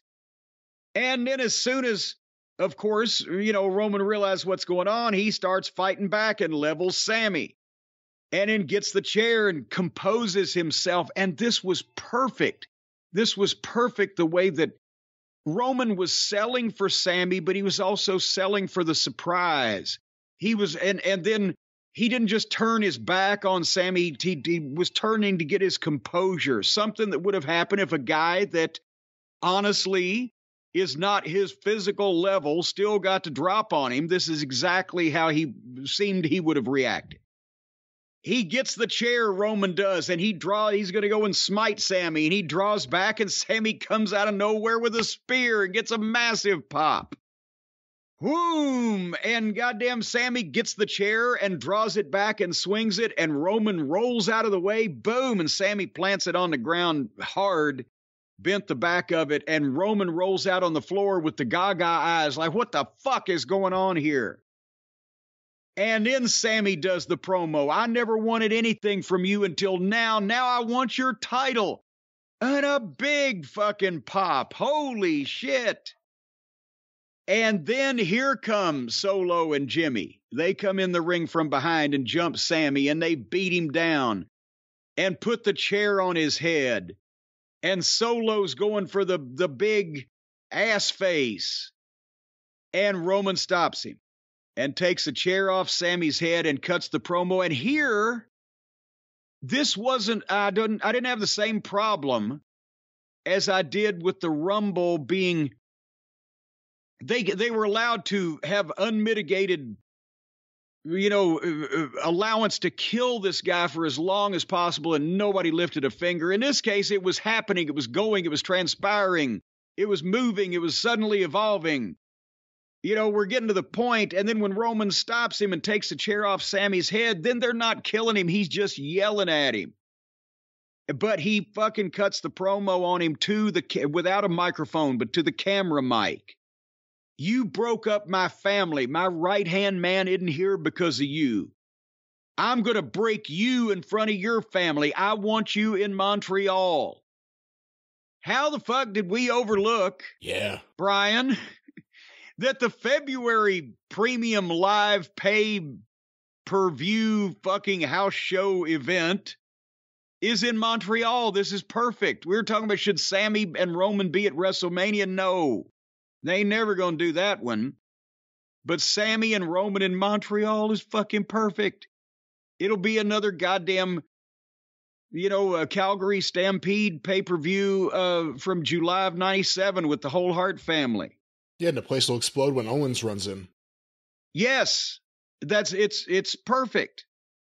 So that's the thing, is Roman now gives Sammy the match in Montreal for the title. And I'm sure they've realized this before they've even pulled the trigger on this. Some way or another, whether it starts before Montreal or whether it happens in Montreal and continues to WrestleMania, Sami Zayn and Cody Rhodes are going to be fucking best friends. They better be. And Sammy better be wholly behind and potentially partly responsible for whatever happens. It better happen with Cody winning that title from Roman at WrestleMania. Or elsewise, but if Sammy is put into a position where he is allowed to neutralize interference or to foil a dastardly plot or to make a difference at a crucial moment when somebody's trying to cheat Cody, and then Cody is able to win the thing on his own with no unprovoked fucking assistance, then everybody will be happy. But if they are not friends and Sammy has not blessed and endorsed Cody's path to the title in some kind of way, there's going to be a significant portion of these people that are pissed off that it ain't Sammy. What do you think? Again, they have the Elimination Chamber in Montreal, so that'll be, you have to think, a major part of the story going into Mania. You keep talking, I mean, everything you're saying makes sense to me, and you're convincing me that that's exactly, not that I have to be convinced, but that it's the right way to go. But again, Owens has to be in this somehow too, I think. And potentially Jey Uso. Yeah. I mean, there's a lot of moving parts. You do have to somehow get Cody tied into this. I did, going back to what you said before, I love the way Roman Reigns addressed Cody here. He made it realize, I'm not putting this guy down. I'm not going to say this guy's nothing. Yeah. The exact opposite. You're going to want to see this. It's going to build now for months and months, but this has to happen in the middle of it. I guess you're going to have to get Cody tied into it, I would think, unless they somehow try to keep that completely separate. And how do you do that? And then what's Cody doing for the next few months? Well, because Cody's set up for Gunther, but not for now, because you don't want to burn that out just quickly before Mania. Right. What do you do with him? Cody just needs to come back, look good, and look ahead to the title until after Montreal. And in Montreal, could it be that Owens is taken out by the dastardly heels early in the show so that he cannot support his friend? And then Cody does. But then does that give a backlash from the live crowd who wants to see Fatso do good stuff instead of the next champion? I guess that's part of the issue. If you're going to get Cody tied into this, you may not be able to do that in Montreal. That may have to happen somewhere else.